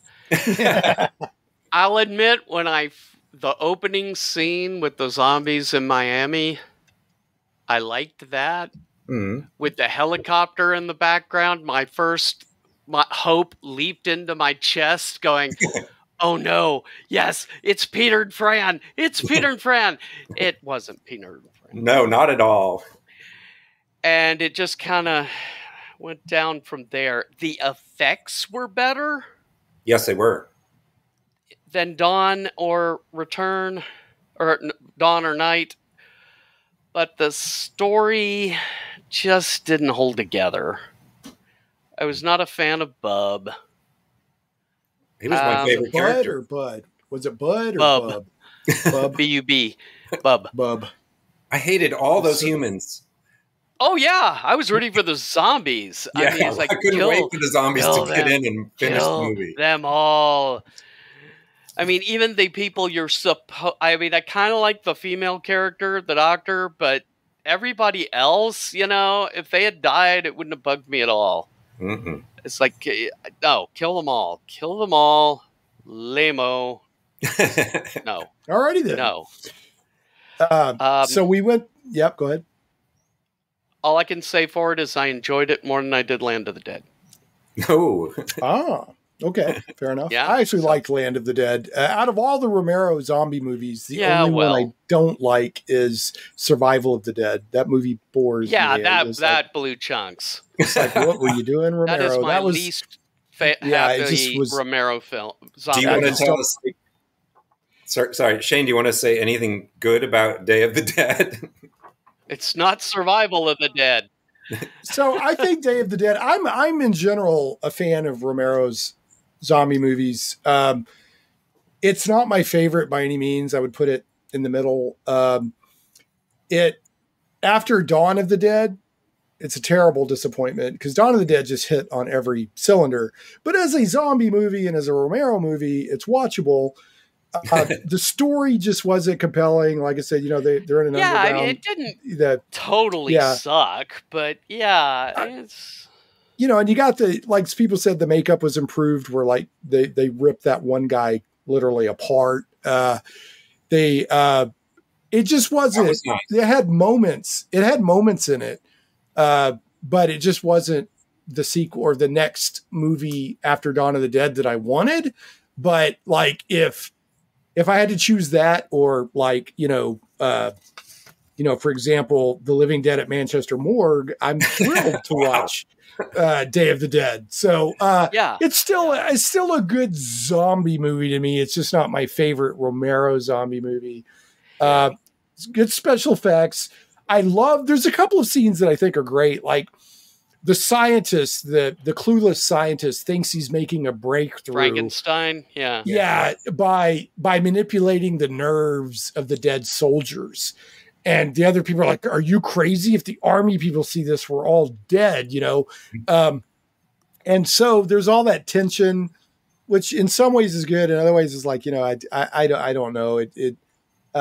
I think the only two guys I liked wasn't there like a couple of helicopter helicopter pilots living out of an RV underground or something. I think I liked those guys. The other two quote unquote main characters, they just annoyed me. A very annoying bunch of people. Yeah. I think this was the movie where Romero planted the seeds that he really developed in Land of the Dead, that zombies could be more than just unthinking flesh eaters. He kind of set that seed with Bub. And I don't like that. I don't like that direction. Yeah, I don't like either. But I will agree that's where he started it from. And he shouldn't have. No. Yeah. So, okay, cool. Well, there's a book. Well, we can't talk about books. It's just movies. Anyway. I'm going to move on before he starts talking about a book. No. All right. Night of the Creeps comes up on a lot of people's zombie movie list. I love Night of the Creeps, but I don't really think of it as a zombie movie because it's aliens and there's a sort of a slasher element and there's it's a very fun B movie kind of. It is very fun. Your dates are here. What's that scene where he's like, hey, ladies, your dates are here. Who's the guy? He was in Halloween 2, the guy with the mustache. Who is that? Good news is your dates are here. No, he's in Halloween 3. Bad news. Yeah. They're dead. They're dead. Yeah. Who's the guy from Halloween 3, not Halloween 2? The guy with the mustache. You know that and we don't. I don't know. Well, he's the same guy that's like, he's like, thrill me. I think that's the same guy. I know what you're talking about. I have no idea who he is. Good news and bad news, girls. The good news is your dates are here. What's the bad news? They're dead. The actor in question is, of course, Tom Atkins, who was rocking probably the second best mustache in the 80s after Tom Selleck. Tom Atkins was in many movies, probably best known to us horror fans for things like Halloween 3, Season of the Witch, Creepshow, The Fog, and of course, Night of the Creeps.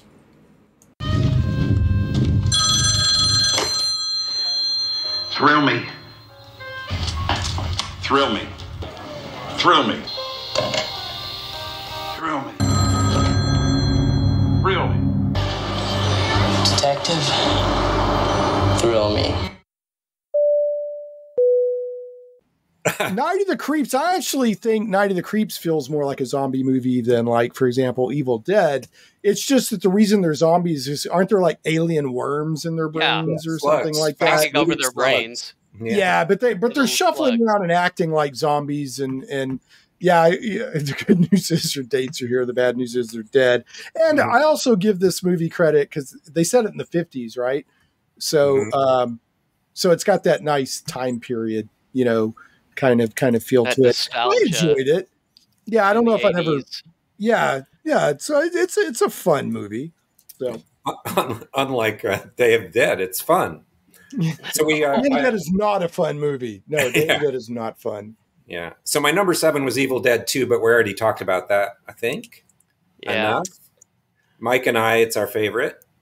Yeah. And then I'm going to jump ahead to 1990. Okay, we've left the 80s behind. Do you guys want to, any 80s movies you want to talk about before I go? I want to mention that, there was one movie that we mentioned briefly. I think it came out. Actually, it might have come out in the 70s or early 80s, was The Crazies. Oh, I forget The Crazies, yeah. Yeah, and that's another Romero movie that's basically a zombie movie, but instead it's this infection that makes people homicidal and homicidally crazy. Insane. Yeah, it's basically a zombie movie. The only difference is they're not reanimated dead people. They're fast and they're have some brain. But they also act crazy, like the ladies with a broom who is sweeping the grass, walking through the grass, you know, just stuff like that. But it opens on just a really I see things like that all the time, and you know, just driving around. Well, these days, where's the science? Where's the science fiction? Where's the horror? So one of the great elements of The Crazies, that having been in the military and worked with the government, and I include working in a school district in that, was the tremendous negative impact that the government bureaucracy had on the scientists who were trying to find a cure for the disease. All the just death by 1,000 cuts bureaucracy to even make a phone call. Just all the and that rang so true. The other impressive part of The Crazies to me, it's very sad, but it's a tremendously impactful scene. Is the very beginning of the movie is 2 little kids watching their dad go crazy and murder their mom and burn down the house, and that was just wow. I mean, I thought that was just such a crazy, you know, if you'll allow me, the wordplay scene. Yeah. So anyway, I think The Crazies is worth watching actually. I started to watch The Crazies on cable, and I turned it off after that scene. After that, so you never watched it all the way through? No, because Romero has disappointed me so many times. I'm like, I don't want to feel worse about life. I'm going to go watch Godzilla. Romero made a movie called like The Amusement Park or something like that for the Mormons. I haven't watched it yet, but people dug it back up. It's like a 45-minute movie for the Mormons called like The Amusement Park. And I've been meaning to watch that. Okay. Anyway. All right. Where are we? 1990. 1990. Okay. So I have to caution here. Oh, this movie is the topic of an upcoming episode for Found in the Ruins podcast. I think, is Chris going to be on that, or is no, he'll be on for Dawn of the Dead. Dawn of the Dead. Okay. So we don't want to go too deep on this just because I don't want to spoil all of Mike's. You won't. Thing for that. Yeah, you won't. Yeah. Okay. We won't have time. But Okay. the whole hour episode is just the 2 Nights of the Living Dead, so we have plenty of time. So let me boil this down to you based on previous conversations. Mike, who in all other ways I respect tremendously, for some reason feels that this one is superior to the 1968 one, which is the only moment I found in life where I look askance at Mike Stewart. Shane, that was clear, concise, and well presented, and wrong. Wait, what movie are we talking about here? Night of the Living Dead, 1990. Versus Night of the Living I thought that Dead, was next on your list. Yeah, you're right. It is. Yeah. I Yeah. I skipped it because I didn't like it that much. I don't hate Wrong with you? I don't hate it at all. I think it's a great movie, but there's no way that I rank it up there with the original. I think it holds up better, I think, than the original. As much as I love the original, this is generally a better film. I believe it. I'm sorry.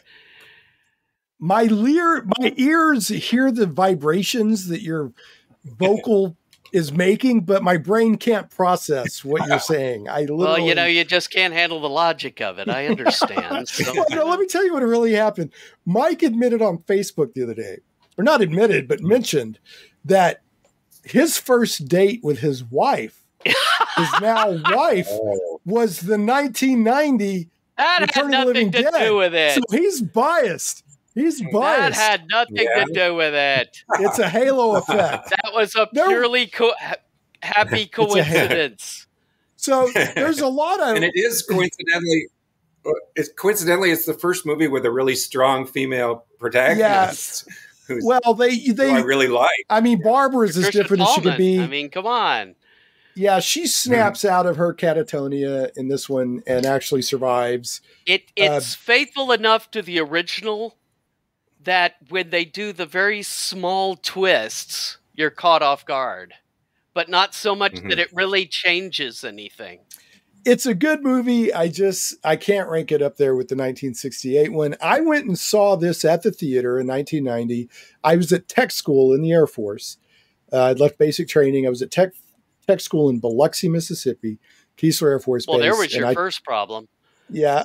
I like Biloxi. And I bet you didn't have a nice date either. Yeah. No, I went with like 3 other sweaty, smelly guys to go see this. Did you ever go to Coast Con? Yeah. What's that? Did you ever go to Coast Con? The gaming convention there in Biloxi? No, I didn't go to any gaming conventions. That's the only good way to go to reason to go to Biloxi. Yeah. So I like the Biloxi Gulfport area. I mean, because I was like 18. I was fresh out of basic training. I was having fun. Didn't know any better. Okay, I got you. Didn't know any better. When I was there back in the 90s or the late 80s, early 90s, Biloxi did not like the Air Force Base. There were like bumper stickers that would say, "Clean up the streets of Biloxi, hit an airman." But this is we're halfway through the list. Chris, you can't slow me down. No, Chris. Let's agree. No, so let's agree to disagree. No, I got a 1990. I got to say, there was stuff I liked about it. I thought it was a little bit too on the nose when she's like, they're them, or they're us and we're them. It's like, yeah, let the film make that point. Don't sit there and tell me that. George Romero beating you over the head with a message? Yeah. No way. But there were some great scenes like, and I love that Tom Savini got snookered into directing this because George Romero was going to direct it. Romero wrote it. Yeah, and then Savini shows up to help with the makeup, and then he gets snookered into directing the whole thing. So I love that. And I love the scene where they're digging the old farmer. They're digging through his overalls for the keys, and they find a bunch of money, and they just toss the money like it doesn't mean anything. That was such a great scene because it doesn't mean anything anymore, right? Yeah. So anyway, moving on so that Chris can smile again. All right. Here's a fun movie that hopefully we all can enjoy called Dead Alive. This movie. By some guy named Peter Jackson. I love this movie so much. And it is probably the only movie to rival Evil Dead or Evil Dead 2 for the amount of blood in it. And it has a nice romance in it. And it has a really, really gross scene with someone's mom in it. Yep. And it has puppets. Yep. It's I love this movie. What movie did you ask for? I rented this only, but I didn't know anything about it going in. I rented it. I think I watched it before Lord of the Rings ever. Like I knew Peter Jackson as Meet the Feebles and this movie and Heavenly Creatures well before Lord of the Rings came out. But yeah, this is probably the movie that made me a real big Peter Jackson fan. It's best film. It's definitely straight up a zombie movie. It's set in New Zealand.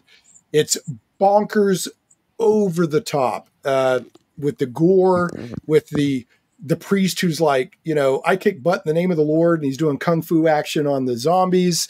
The scene at dinner where the mom is turning into a zombie, and like her thing pus shoots into the priest porridge or pudding or whatever. I love this movie. Yeah. And then the last 20 minutes is so ridiculously gory and bloody. It's just, I love this movie. I love everything about it. So, yeah. What about you, Mike? Never seen it. You haven't seen it? Oh my gosh. Well, Shane just spoiled it for you. It's literally got intestines running around. Like intestines self-animate and run around. I've never been one of those worried about spoilers anyway, so. Yeah. Smiling intestines. Well, it's what the movie is really about at its core is an overbearing mother. And it's surrounded by a zombie movie. But it is absolutely ridiculously over the top. And it's got some great special effects in it. Okay. There's some special. A sweet little love story.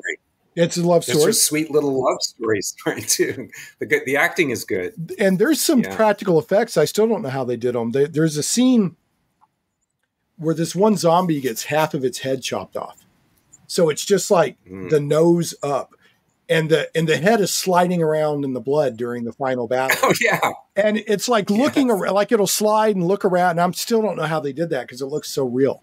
It's like looking around. And so anyway, all right. Dead Alive. Can't recommend it enough. Yay. Where are we? Oh, Army of Darkness is not recommended, but it is mentioned because it's not a bad movie at all. I enjoyed it, but it's more of a, what is it? A medieval fantasy action. It's a dark comedy. Dark fantasy comedy, I would call it. It's not dark because it's Bruce Campbell and Tom Savini, but I'm afraid dark I'm going to ask you to leave the store. Yeah. Shop smart. Shop. This is where Ash full on became Ash. The caricature of himself that he was before, where he's sort of a bit of a buffoon, a bit of a chauvinist buffoon, but he's really good at fighting deadites. So, at the end of Evil Dead 2, he gets sent through a time portal, and he ends up in, I don't know, medieval, whatever. Medieval Ren Fair, England. Yeah. And he's running around with a ship. He's in the deserts of California, actually. He's got his chainsaw hand and he's got his boomstick. This is such a quotable movie. This is the movie where groovy came back into the vernacular. So you got groovy. He's got so many great. This is my boomstick. Listen up, you primitive screwheads. This is my boomstick. First you want to kill me. Now you want to kiss me. Blow. It's just so many great. Give me some sugar, baby. She's like, yeah, give me some sugar, baby. And after his love interest turns into a deadite, she's like, you used to like me. He's like, honey, you got real ugly. I love. And there's an evil version of course, there's the windmill scene, which is the closest thing to horror is probably the windmill scene, where evil Ash sort of the antagonist arises. So just great movie all around. So much fun. A lot of fun. All right. So this one's kind of a test because people who love these other movies we talked about, you are my people. But if you love this next movie, you're my family. This is Cemetery Man from 1994 from Italy, starring Rupert Everett. And it's in English, but it's an Italian zombie art film.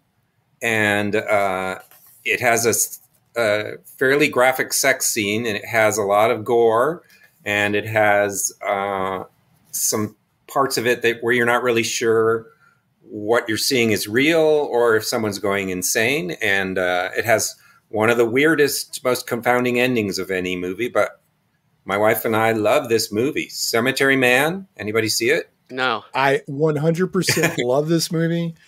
I saw it back in, I don't know how I rented it or something back in the day. Sorry, Mike, but you're not in the family. Yeah, Oh, it's kind of starting to make the rounds again. I'm seeing it kind of show up on streaming now, so it's kind of getting a new following.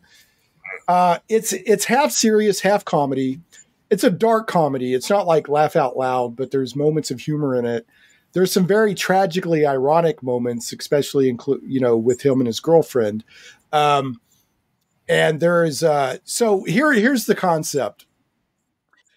You're going to tell the concept. Here's the concept. So this guy, they call him an engineer, but what he is he's the groundskeeper or whatever for a cemetery. And for some reason that's never explained, at this cemetery, that after the dead are buried, they rise back to life. So after trying to report this to the authorities and the paperwork being too ridiculous, he figured it was easy just to kill the zombies than to have to put up with the paperwork. So during the day, he takes care of the cemetery, digs the graves, whatever. And at night, he kills the zombies. And there's some great dark humor in it. There's some great zombie action in it. Great storytelling. Like I said, it's kind of a dark comedy, but it's not outrageously laugh out loud funny. But yeah, I would definitely recommend this movie. There's some sexual aspects in it that you mentioned.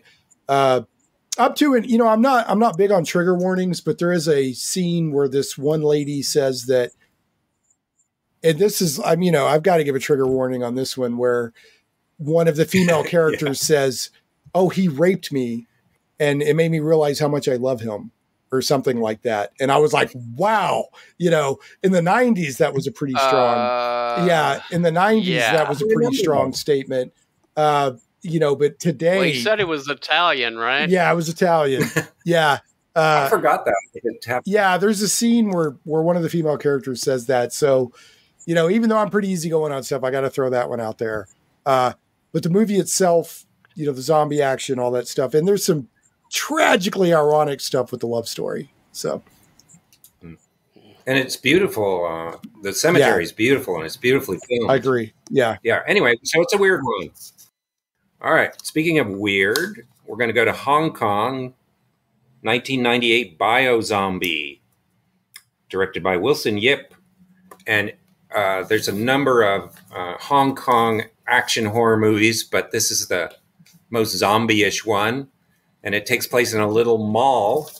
And the main characters are criminals who are incompetent criminals.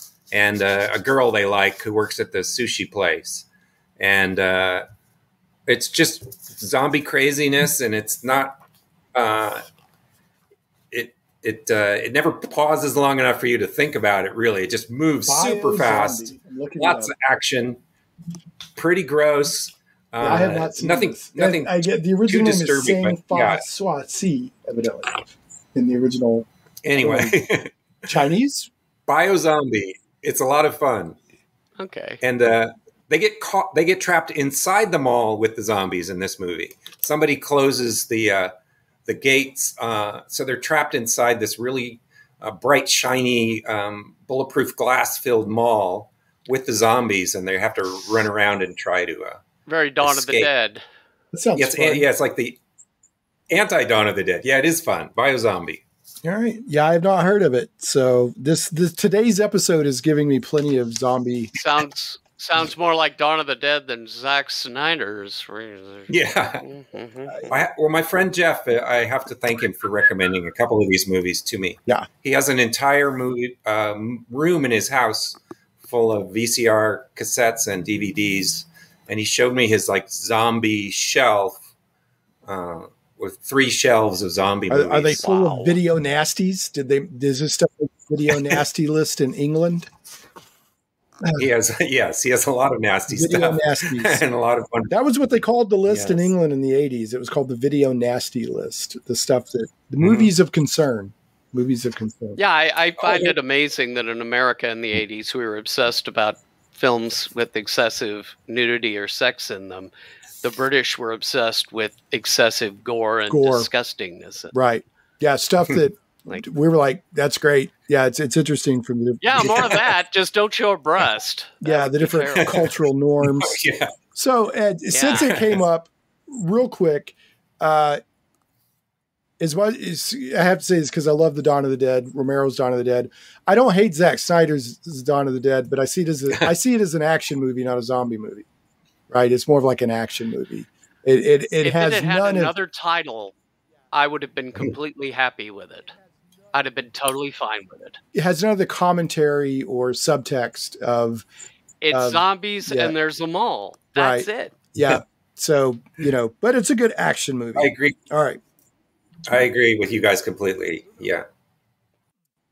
So this is maybe my weirdest one, although maybe Shanks is the weirdest. This one's very weird, from Japan. It's called Stacy, subtitle Attack of the Schoolgirl Zombies, by a guy named Tomomatsu. And the premise is that teenage girls, when they reach a certain age, I think it's 15, turn into zombies after going through a strange period where they're extremely sort of fey and cute, and they just sort of walk around being kind of spaced out, and then they try to eat you. And then you have to cut them up into 165 pieces, and then they are picked up by the zombie kill squad, or whatever they're called, who drive around Tokyo in a trash truck, and they dispose of the zombies. So it's a and it's a comedy. It's a documentary. Sounds like a manga. That sounds like a lot of manga of the time. It was a novel, apparently. I believe it. Stacy. I believe it. It has some Romero inside jokes and some Evil Dead inside joke. It's very funny, and it's it's a little creepy, but very weird. I've only seen it once because I don't have a VCR player, so I can't play my friend's copy of it. Well, how can you call yourself an avid movie fan, Chris? You're banished from the show. You don't have a VCR. You're off the show. Yeah. I actually keep meaning every time I go to Goodwill, I lovingly look at the VCRs. I've got like 2 VCRs around here. Next North Texas, I'll give you one. Yeah, I'll take it. Because there is stuff. No, I was going to give it to Chris, not to you. Oh. Okay, I'm so embarrassed. I'm so embarrassed. All right. I'll give you each one. That's fine. All right. Thanks. We've probably all seen Shaun of the Dead. Never heard of it. I think it's a legit movie. I don't think it's just a takeoff. I mean, if Evil Dead 2 is, surely Shaun of the Dead should count. Come on. Yeah. Yeah. So it's a zombie apoc. It's a fun movie. It works better for me as a love letter to zombie movies than, like a movie on its own, but there are some great parts in it. It has the polka. The polka. It's got the polka. I love how my favorite scene in Shaun of the Dead, and I read somewhere that people are like, they want to see the movie following this, which I would watch, is in the middle of the movie, they run into another gang of people that are basically them. There's like a Sean, I think like a female version of Sean. Oh, yeah. There's like a gender reversed group that's exactly like them. They're like, how you doing? Da, da, da. Except you get the impression they're more competent. Yeah. So I heard somebody say they did at least like a 30-minute short film on them. There's a lot to like about Shaun of the Dead. I don't love it as much as a lot of people do, but I do like it. And it's worth at least watching once if you're a zombie movie fan. And I love that, the girlfriend's always complaining that he only ever takes her out to the Winchester pub. And of course, at the end of the movie, they end up at the Winchester pub. Yeah. So I love that. There's a lot of funny stuff. Simon Pegg's brilliant. It's it's very clever. Yeah. So, yeah. And it also, you care enough about, even though it's a comedy, you care enough about him and his mom and his girlfriend and his buddy that you really want to, stay with them to the end of the film. Yeah, it's not one dimensional. That's why I think it's not just a comedy. It's a comedy with a heart. Characters. Yeah. Right. And there's a little bit of suspense in it. Yeah. Okay. I'm glad we all like it. Right. Where am I? And just to be clear, if people haven't seen it, it is a comedy. So Yes. Well, most of these are comedies except for the George Romero films. And the Fulcis. Yeah. Oh, well, I don't know. I laugh at the Fulcis. Well, they're not intentionally. that's an intentional comedy. That way. I will never Right. laugh at a zombie fighting a shark. That is cinema greatness. And I mean that eyeballs, I will unironically. not laugh at. Okay, so this one's a little obscure. It's called Dance of the Dead, 2008 by a guy named Greg Bishop.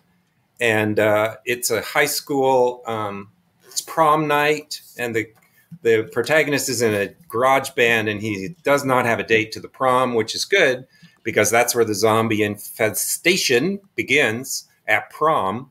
And so it's him and his buddies in the rock band. And it's got a lot of humor in it, and it was a low-budget movie, made by a guy who loved Dawn of the Dead, probably. And there's some D&D players in it who are not very effective zombie killers, and they all get eaten pretty quick. But anyway, it's fun. It's called Dance of the Dead. Dance of the Dead. Yeah, I'm pulling these up. I think I might have seen that. It's clicking some synapses. Yeah, the zombies like the rock band. They like their music, so they will stop. And listen. Maybe we have to talk about A Land of the Dead now, because the zombies can sometimes be distracted by something. Yeah, like the fireworks in Land of the Day Dead. of the Dead. Yeah. In this, it's rock and roll music. If your band is good enough, the zombies will not eat you. But if you stop playing, or if your music sucks, then they will. Then they zombies will eat you. They will suck your brains. Which I like. Yeah. We may have time briefly at the end to talk about Land of the Dead, but that's just one of the Romero. Let's kick it down. Who cares? Yeah, that's. Well, I was going to briefly touch on all the Romero movies that we didn't cover during normal discussion, but Land of the Dead, yeah, the zombies, they shoot fireworks to distract them, but then a leader zombie emerges and we don't like him. Yeah, and is like, like, hey, stop looking at the fireworks, and he's like not, Big Daddy or something. Yeah. Is his name, right? Yeah, and so he's that's that seed that was planted during Day of the Dead that the zombies learn to use guns, and right. They're becoming like their own race, like sentient race, rather than just blindly trying to eat everybody and with no thoughts in their heads. Which is dumb. To me, zombies are scary when it's just this big mass brainless horde. And when they're not like us, the more they become like us, the more they're just weird people. Right. That's not scary. Right. I agree. Yeah. Although Fulci's daughter was in Land of the Dead, so who else was in Land of the Dead was Simon Pegg, Argento's daughter. Simon Pegg and another guy from Shaun of the Dead have a cameo in Land of the Dead as zombies because George Romero watched... Savini's zombie Blade from Dawn of the Dead as the biker with the machetes. Yeah. He's there as a zombie wandering in the background. In Land of the Dead? Yeah, in Land of the Dead. So Romero saw Shaun... Okay, you guys have nerd cred. What's that? Yeah, Romero saw Shaun of the Dead and liked it and invited Simon Pegg and somebody else I can't remember to come be zombies in a cameo. So anyway, moving on. Oh, Mark Frost, probably. Okay, going to Norway, 2009 for Dead Snow. We got Nazi zombies in the snow. And, of course, some very attractive Norwegian actors getting eaten by them. Did you guys see Dead Snow? No, but I keep wanting to. I keep seeing it pop up, and I keep meaning I've to heard of it. And it's fun. It's a little bit scary at the beginning, and it's funny. And no, it's good. I liked it. Zombie Nazis. It's kind of hard to go wrong. Yeah, you feel doubly. There's some stuff in it where like somebody's intestines get pulled out for like several feet, and they don't notice right away. So it's kind of a sort of as you do, Bugs Bunny kind of moments in it. Yoinks! Yeah. Yeah, it's like one where the nerd gets seduced by the hot Norwegian girl in the bathroom or something, or in the outhouse. And like there is an outhouse. Yeah, like that happens. Yeah, it's embarrassing. how little of the sexy stuff in movies I remember now. I'm like, yeah, maybe they're sexy, and I don't remember. I don't remember that. But I remember the intestines. But I remember the intestines. That's the I important. love a good intestine scene. But I mean, zombie Nazis are great because you feel doubly good about punching them in the jaw. Yep.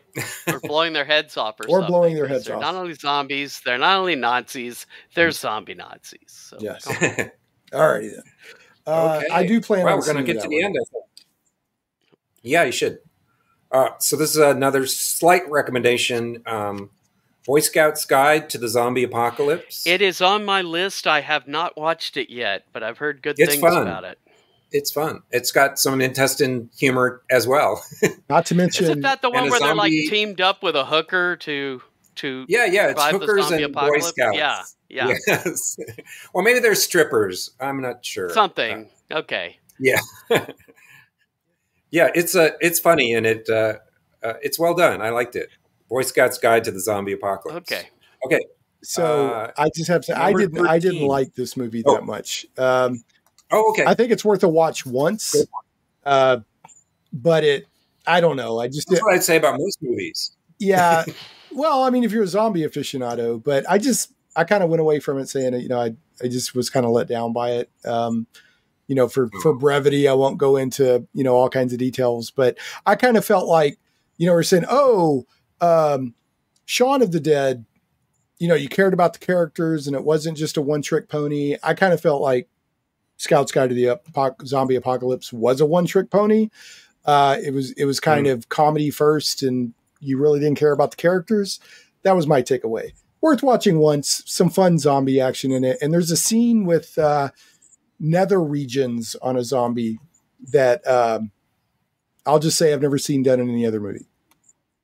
Let's leave that Yeah, there. Yeah. There's some sympathetic pain happening in that scene. Yeah, you're like, oh, To men. yeah. Yeah, okay. So if that's what you're into, go for that one. Next movie. Next movie, 2017 from Japan, One Cut of the Dead, or also known as Zombie One Cut, a low-budget movie in which the premise is you're watching a zombie movie done without any cuts in the handheld cameras following the action, but then it gets really interesting, and I don't want to give it away. Okay. I'll just say that If you give away the surprise or whatever, it really takes away a lot of the energy of the movie. but it's a movie for people who love movies, I think. Right? Yeah, it's a good movie. It's there's a lot of.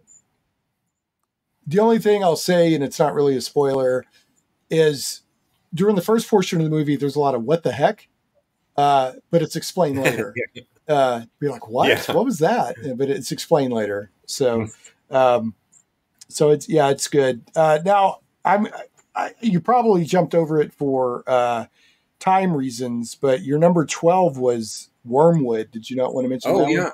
No, I just spaced out. Yeah. Yeah, no, I want to recommend Wormwood, especially to Mike, because it's from Australia and it has a kind of a Road Warrior vibe. Oh. Yeah, Wormwood is a very fun movie, and it has a good, strong female protagonist, and it has some Road Warrior vibes, and it has you do care about the characters, and it's got gore, and it's funny. Yeah. Okay. Wormwood spelled WYRMWOOD. Okay. I'll look From for Australia. That. That's actually a really good subgenre that is just ripe for exploitation is Mad Max zombies. Because it's all compelling. The Mad Max wasteland and the cool cars and zombies. That should happen. So Yeah. it's all so It's like Wormwood. Land of the Dead could have done that, but didn't. It didn't. And it's But good. also known as Road of the Dead. Wormwood Road of the Dead. That's your number 12. And number 13 was Yeah, that's One right. Cut of the Dead, also known as Zombie One Cut. It's Japanese. I think it's subtitled Japanese. I don't know if it's dubbed or not. I can't remember. Yeah. All right, moving on. Yeah, no, it's subtitled. All right, back to Australia for Little Monsters, 2019. by a guy named Abe Forsyth, starring actress named Lupita Nyong'o, who I think was in. She was in a good horror movie. I can't remember the name of. Maybe it was called Us or something. Anyway, so this is about a gal taking a tour of children to a like a farm or something, a petting zoo kind of a farm, and that's where the zombie apocalypse happens. And she has to keep the children alive and not freaking out. And she has a kind of obnoxious guy who has a crush on her helping her, and an American children's show host who's just super annoying. And it's a comedy. Okay. But it's a comedy with some suspense, because you're not, these people there's three of them and none of them are really very good at fighting zombies. So, and you made a note here that this is heartwarming. Yeah, it is. Yeah. It's your number 14 on your list. Of course, I think Dead Alive is heartwarming too. So. No, it is. It has heartwarming moments. Because the core of it is, their love story and it has heart. It's right there on the table. Yeah. Right. So yeah, the actress is Lupita Nyong'o. She was in Us. She was in both Black Panther movies. Oh, Us. Yeah. She's currently in A Quiet Place Day One. So I'll check this one out. It sounds good. So yeah, it is good. Yeah. And then we're on my last one from France. The Night Eats the World, 2019. You actually revised. This is back to the. Did you not revise your list to include this one? This is the revised list. Okay. Yeah. So this movie is a lot like Last Man on Earth. There's a zombie apocalypse, and this guy is alone for most of the movie, if not all the movie. It depends on if he makes friends with his zombie, sort of. But it's very bleak and very realistic, and very it's French. It's well done, but it's not going to be full of yucks like the other movies we've been talking about. But, yeah, it looks pretty good. It scared me a couple of times, partially because I watched it alone. But it has some moments that are scary, I think. So if you're intrigued by that at all. Okay. Yeah, that sounds good. Yeah, I'm going to try to check out all these recommendations. So anything I haven't seen. So that looks pretty good. I'm checking it out. I'm going to throw out a couple of honorable mention movies here that I think are just worth mentioning in the world of zombie movies. I'll let Mike do the same. Or actually, did you have any thoughts on Night Eats the World, Mike, before I get into this? No, I haven't seen it. I haven't either. I like the name of it, though. Yeah. So a couple. Very French. Yep, it sounds very French. Is. Yeah. Very French. There's a zombie movie that I think it came out of Korea a couple of years ago. It made a huge impact. A lot of people really liked it. I found it to be kind of just an average zombie movie, but people really seem to like it. It's called Train to Busan. And I think it got an animated. I've heard good things about that. Yeah, it's good. But I mean, as zombie movies go, it felt average, but it was good. I mean, if you're hungry for some zombie action, I really liked World War Z. That came out several years ago. But I've heard that's pretty terrible. So I have to qualify this. It's a good action movie. It's a great action movie. I don't see it as a good zombie movie. What I like about the zombies in that, though, is they turn into zombies immediately. So you get bit within 10 seconds, you're a zombie, which adds to if a zombie runs into the crowd and bites somebody, within like a couple of minutes, you have a zombie horde, which I thought was pretty interesting.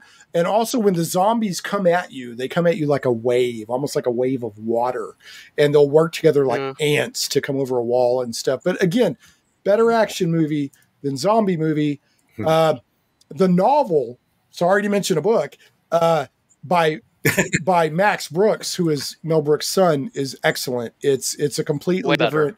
It's the only thing the same as the name, World War Z. The book is a series of interviews with survivors of the zombie war, and it's very good. I recommend it. So I'll make a deal with you. What? I'll read that book. Okay. But I hate computer generated monsters that are supposed to be human. So when you take a zombie and you make him into a CGI thing that can move faster than a human, that can move like a horde of ants, you're taking away all the humanity from the zombie. And then to me, it's not scary anymore. It's a special effect. I was impressed by the special effect, but I was not at all. I didn't think I was watching a zombie movie. Like that's my point. It's a good action movie. It's not a good zombie movie. That's kind of how it's an okay. Yeah, it's also the hero globetrots throughout the movie, and it's a movie about trying to figure out. It's more like an apocalyptic science fiction movie trying to figure out the answer. So it's not a survival horror movie. So you're not trapped with a horde of zombies, which is what I love about zombie movies. All good points. Yeah. Being trapped and being worried about being eaten or infected or whatever. All good points, which is why I don't rank it as a zombie movie. But they have an interesting thing in there where one of the few countries that is doing well in the zombie horde is Israel, because they started and this isn't political or anything. It's just how, this has nothing to do with Israel being a great country or a bad country. Just in the movie, they started intercepting transmissions from nearby countries, and everybody else, all the other countries, thought zombie was a code word. And Israel went, wait a minute, let's just call me crazy. What if zombie really means zombie? And let's prepare that way. And by doing that, they at least for a while hold out. So I thought that was kind of interesting. Another zombie adjacent movie I think is worth mentioning. It doesn't have a zombie in it, but it's survival horror and the bad guys act like zombies, is the original Assault on Precinct 13 from John Carpenter. There's been many people make the point that this is like watching a zombie movie because the gang members are attacking Precinct 13. They're silent. They never talk. They come on like zombies. So I've had a lot of people point out, and I agree, that Assault on Precinct 13 is kind of like a zombie movie without being a zombie movie. Another recent movie I saw that was pretty good. It wasn't Japanese. It might have been Thai. It was called The Sickness. So the name of the movie isn't The Sickness, but rather The Sadness. It's a 2021 horror movie out of Taiwan. It's sort of a pandemic / plague movie that has a lot of zombie elements. And there's just some crazy stuff that happens in it. And something that would make Chris happy is at its core, there's a love story amidst all the carnage. And that is a zombie movie in the same way that like 28 Days Later is a zombie movie. It's like a rabies like infection. And then honorable mention, Michael Jackson's Thriller video. That's got great zombie effects. Yeah, it is. It's, you got when they're bursting out of the graves is just as good as any other zombie movie out there. The zombie Especially makeup at the time. Yeah, the zombie makeup looks great. Yeah, good makeup. Yeah. Sure. And then I'm surprised. Honorable mention. I'm surprised that nobody brought up either of the Zombieland movies. I was going to. Go ahead. Okay, bring them up. No, go ahead. No, go ahead. It's all you. I don't like it. Go ahead, brother. One more thing. Yep. It's all you, Mike. It's all you, Mike. Yeah, you get the one more thing. All right. Well, I was going to say one straight movie and one funny movie. I'll start with Zombieland. I enjoyed it the way I enjoyed Shaun of the Dead, as much for the humor of it. It's not one that I really have a urge to watch repeatedly, though. But I do like how it makes fun of a lot of the tropes of the zombie genre and the various, plays with our expectations. I think it's funny. I also like the various rules. Yeah, the first 10 minutes are hilarious. Yeah. I love those first 10 minutes. To go were the fatties. Right. you know, and of course it had that beautiful Bill Murray cameo. See, yeah. Which was doubly funny. Good moment. Which was doubly funny because Woody Harrelson's character keeps wanting to find a Twinkie, and all he can find is the snowballs. And then, of course, there's a huge Twinkie in Ghostbusters, and they watch Ghostbusters in the movie. So, and Bill Murray's pretending to be a zombie, so the zombies will leave him alone. Zombieland 2 was kind of a letdown. I actually only watched it recently. It was okay, but it wasn't. I never watched it. It wasn't anywhere near as good as the first one. All right. What was your other movie there, Mike? It was a Spanish film, though I think they did an English version that I have not seen, but I've heard it was not as good, called Wreck. Oh, yeah. I wanted to see that. It's very kind of Blair Witch in that it starts with this, local news channel going into, there was like some murders going on at this apartment complex.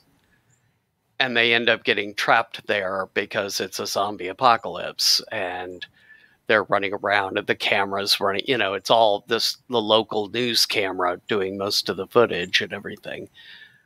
So that was really good.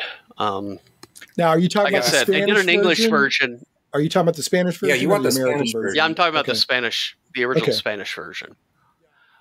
They did an English version that was all right, but I've heard it was not quite as good as the original. I haven't seen it. It was okay. I watched them both because I'm a big found footage movie nerd, and Rex a found. And you like to watch movie. remakes? Yeah, Rex a found footage movie. Found footage movie. It's a good movie. I liked it. It's basically they're trapped in a skyscraper, and the authorities won't let them out because quarantine. So not only are there zombies, right? Like there's literally a scene where I think it's some teenagers or something are on the roof. And I may be misremembering this, but there's a scene where people try to get out and the authorities basically shoot them. So you've got the survival horror and all that. Yeah, it's good. I'd give Rec a thumbs up. So, and it's REC, like hit record. Yeah, REC. Yeah. I was going to watch it. I was going to watch it for this list, but I'm too cheap. I could watch all these other movies for free, or my friend Jeff could loan them to me, but that was like the one movie he didn't have a copy of. So I'm like, oh, maybe I'll get around to it when I want to spend money on something. Yeah. I never. And if we're I forgot. If we're gonna throw Evil Dead out there, then Demons 1 and 2.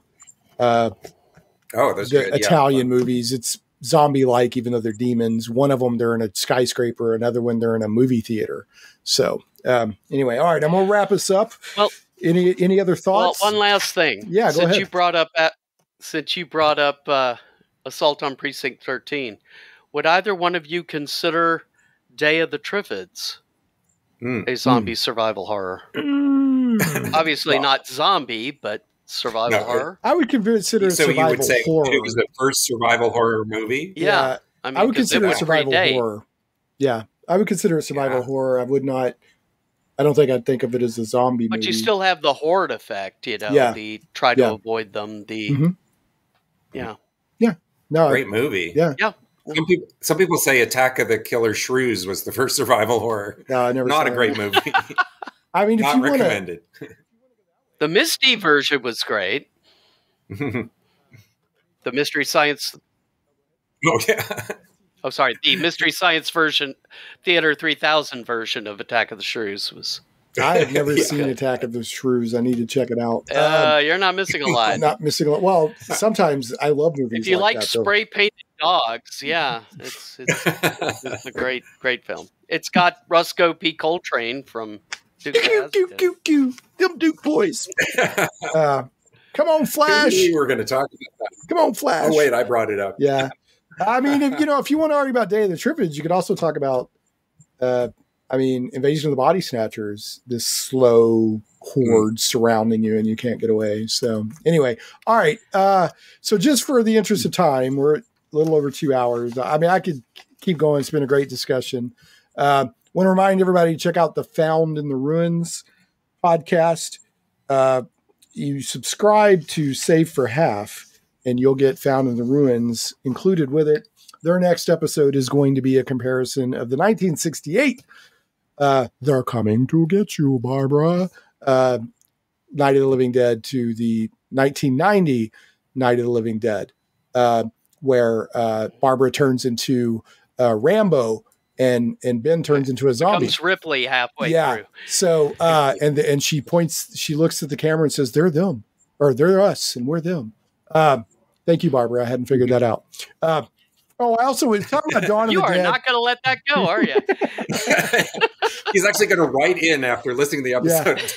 Yeah. So speaking of Dawn of the Dead, the original Dawn of the Dead, I love the scene where they're flying, looking for a place to land, and the Hicks are down there doing target practice and I can say Hicks because I'm from Arkansas. They're down there doing target. They're down there doing target practice, and they're enjoying themselves.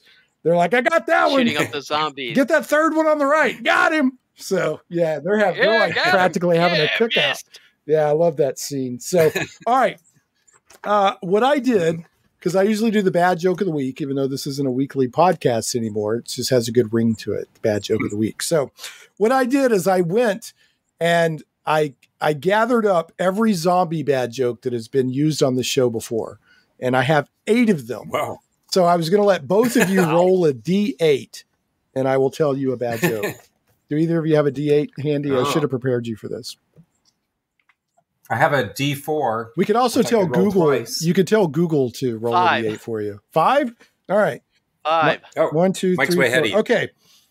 Mike, why did the zombie do so well on the test? Because he wants brains. I don't know. It was a. He just ate some brains. It was a no-brainer. Oh, it was a no-brainer.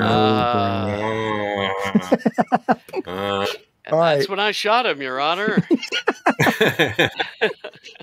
All right, I'm going to roll my D4 twice. I hope that's okay. Sure. You just won't get, there's no way you can roll number 1.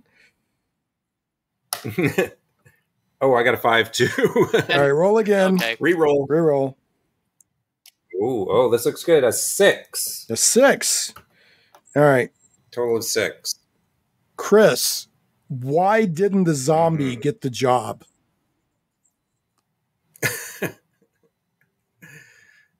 Because he ate the interviewer. They wanted someone more lively. Oh, that's worse than the one. Yeah, if someone had told me it would be worse, I wouldn't have believed him. All right, I'm going to roll a D8. Oh boy! We'll get 3 jokes. All right, I rolled. You know, if you want to, I rolled a 4. I rolled a 4. Okay. Oh, 4, 5, 6. Awesome. All right, y'all both can hit. What's black, white, and dead all over? Night of the Living Dead, 1968. Zebra zombie. A zombie in a tuxedo. Oh, right, in a tuxedo. Yeah. So, all right. Your dates are here. Yeah. Yeah, exactly. All right, and then as a special bonus bad joke, what does a zombie vegetarian eat? No idea. Tofu. Grains. Grains. Tofu was a good answer too. Oh, hey, one thing I wanted to mention I forgot. Yep. The reason we're here is because of Levi Coombs and Levi Coombs. Levi Coombs and his interview with you, Shane. Oh, the Grindhouse Cinema. Yeah, I think that's whenever you started. Right. Yeah, you started saying, "Hey, because I got angry. I got angry that the zombie movies were thrown in with the other Grindhouse movies, so that's what inspired me. I got to set this in justice right. Shane and ask him to do a whole show on zombie movies because they're highly important subgenre. It's actually an important genre because you can study much stuff. They've gone after communism, they've gone after consumerism, they've gone after all these social dynamics. I actually watched. I can't remember. Scouts. Yeah, Boy Scouts, very important to explore the themes of Boy Scouts with zombies. I watched a zombie movie that strippers. I wish it. Yeah, very important social theme. Important to our times. Critical conversation. There was a movie I saw, and I can't remember the name of it, but they had come up with a zombie cure. And it was around, and if you had taken the cure, you had to carry a card said, I used to be a zombie, but I'm not anymore. And I take my medicine. And there was all these social dynamics. And then the medicine supply started getting low, right? So it was all these people panicking and doing each other dirty to get their medicines. And that movie is 2013's The Returned, not to be confused with the TV series of the same name. There's a lot you can do with zombie movies to explore, you know, social themes and that sort of stuff. So, all right. We'll wrap this up. Guys, I really appreciate your time. This has been a lot of fun. So, thank you for having us on. Yep. Well, you are welcome. And folks, don't forget to check out Found in the Ruins podcast. You may find me again in the ruins. Yeah, you're coming on an upcoming episode. What do you got? I know I mentioned Pacesetter Games and their stuff, Chris. Do you have anything else that you want to promote or talk about? I did some drawings for a adventure called Return of the Ripper, a DCC adventure by Michael Davis. Cool. Which just funded, so I guess that's coming out. Cool. And Islands of Peril by my friend Bill Barsh. Yeah. Got based were on sharks? my dad's. Yeah, it has Were Sharks. Yes. Based on John Eric Holmes' original Wilderness Adventures, Islands of Peril. Nice. Sweet. I think I bought that. On what did I buy at North Texas? Was that not what I bought? That's what you bought. I thought so. You bought it. Yeah, I thought so. Yeah. All right. Well, guys, I'm going to wrap this up. It's been a long episode, but dare I say an important episode. Dare I say. Thank you for letting me read my whole list. Yeah, I'll post, if you don't mind, in the show notes, I'll just post the whole list here if you're okay with that. So, I would be honored. Thank you. Yep, I will do that. Guys, thanks so much for coming on. And everybody else, we will catch you next time on Shame Plays. Yay. Free arc.